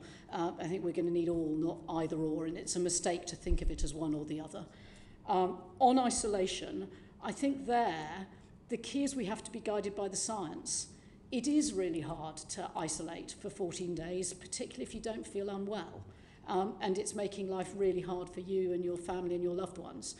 But we can't change it unless we can find scientifically valid ways of breaking the chains of transmission that are easier for us to live with. What's encouraging is the developments in testing technologies make that more possible than it was even 6 weeks ago. So I would very much hope that the next time I'm giving evidence in front of the combined committee that the science has helped us unlock more of that and made it easier and more human for us to isolate in a way that works. But we don't know that yet. In terms of anticipating, I think that I would say there are two big challenges that we've learned in the last 6 months from this virus. The first is the amount of asymptomatic transmission. And it's taken us, the world a long while to really understand that. And looking forward, the more that we can develop ways of working with the way we live our lives to find people who have the disease, the more it will be easier to see what is around the corner. Because if we can just see what's around the corner 14 days ahead, we can stop people infecting others. And I'd like, looking around the corner, we've got a range of pilots ongoing. Obviously, the headline one being with the City of Liverpool for mass testing, but also with universities, with schools, with directors of public health. You would really hope that as we look forward, we will get better as a world in being able to stop outbreaks from spreading because we can find those asymptomatic transmitters earlier. And then I think the other area of looking around the corner is human behaviour.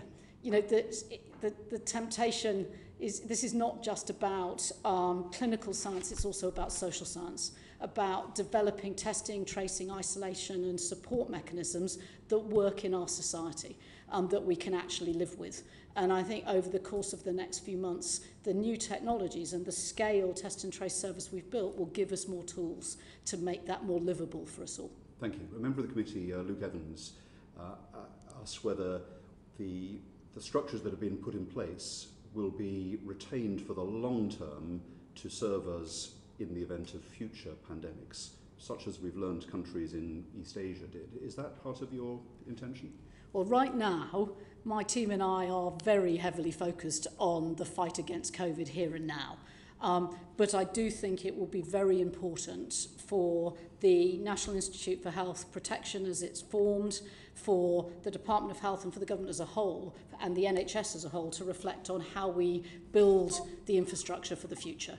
And I heard Professor Joe Martin describe it earlier. We have built a very large diagnostics industry, and I think it's really important that the country benefits from that infrastructure that's been built when we go beyond COVID, not just to make sure that we've got the surge capacity for other infectious diseases, but also so that we can use their laboratory capacity to treat other diseases going forward. Thank you very much indeed. To Dido Harding, to Dr. Susan Hopkins, we're very grateful for your evidence today, and we recognise the very hard work that your staff do up and down the country. These are difficult decisions. I know that everyone has been dedicated to making the best the situation that we have. Your evidence today will allow us to make some reflections that are designed to help to draw some lessons that have some application during the weeks and months ahead. That concludes this meeting of the Joint Committee. Order, order.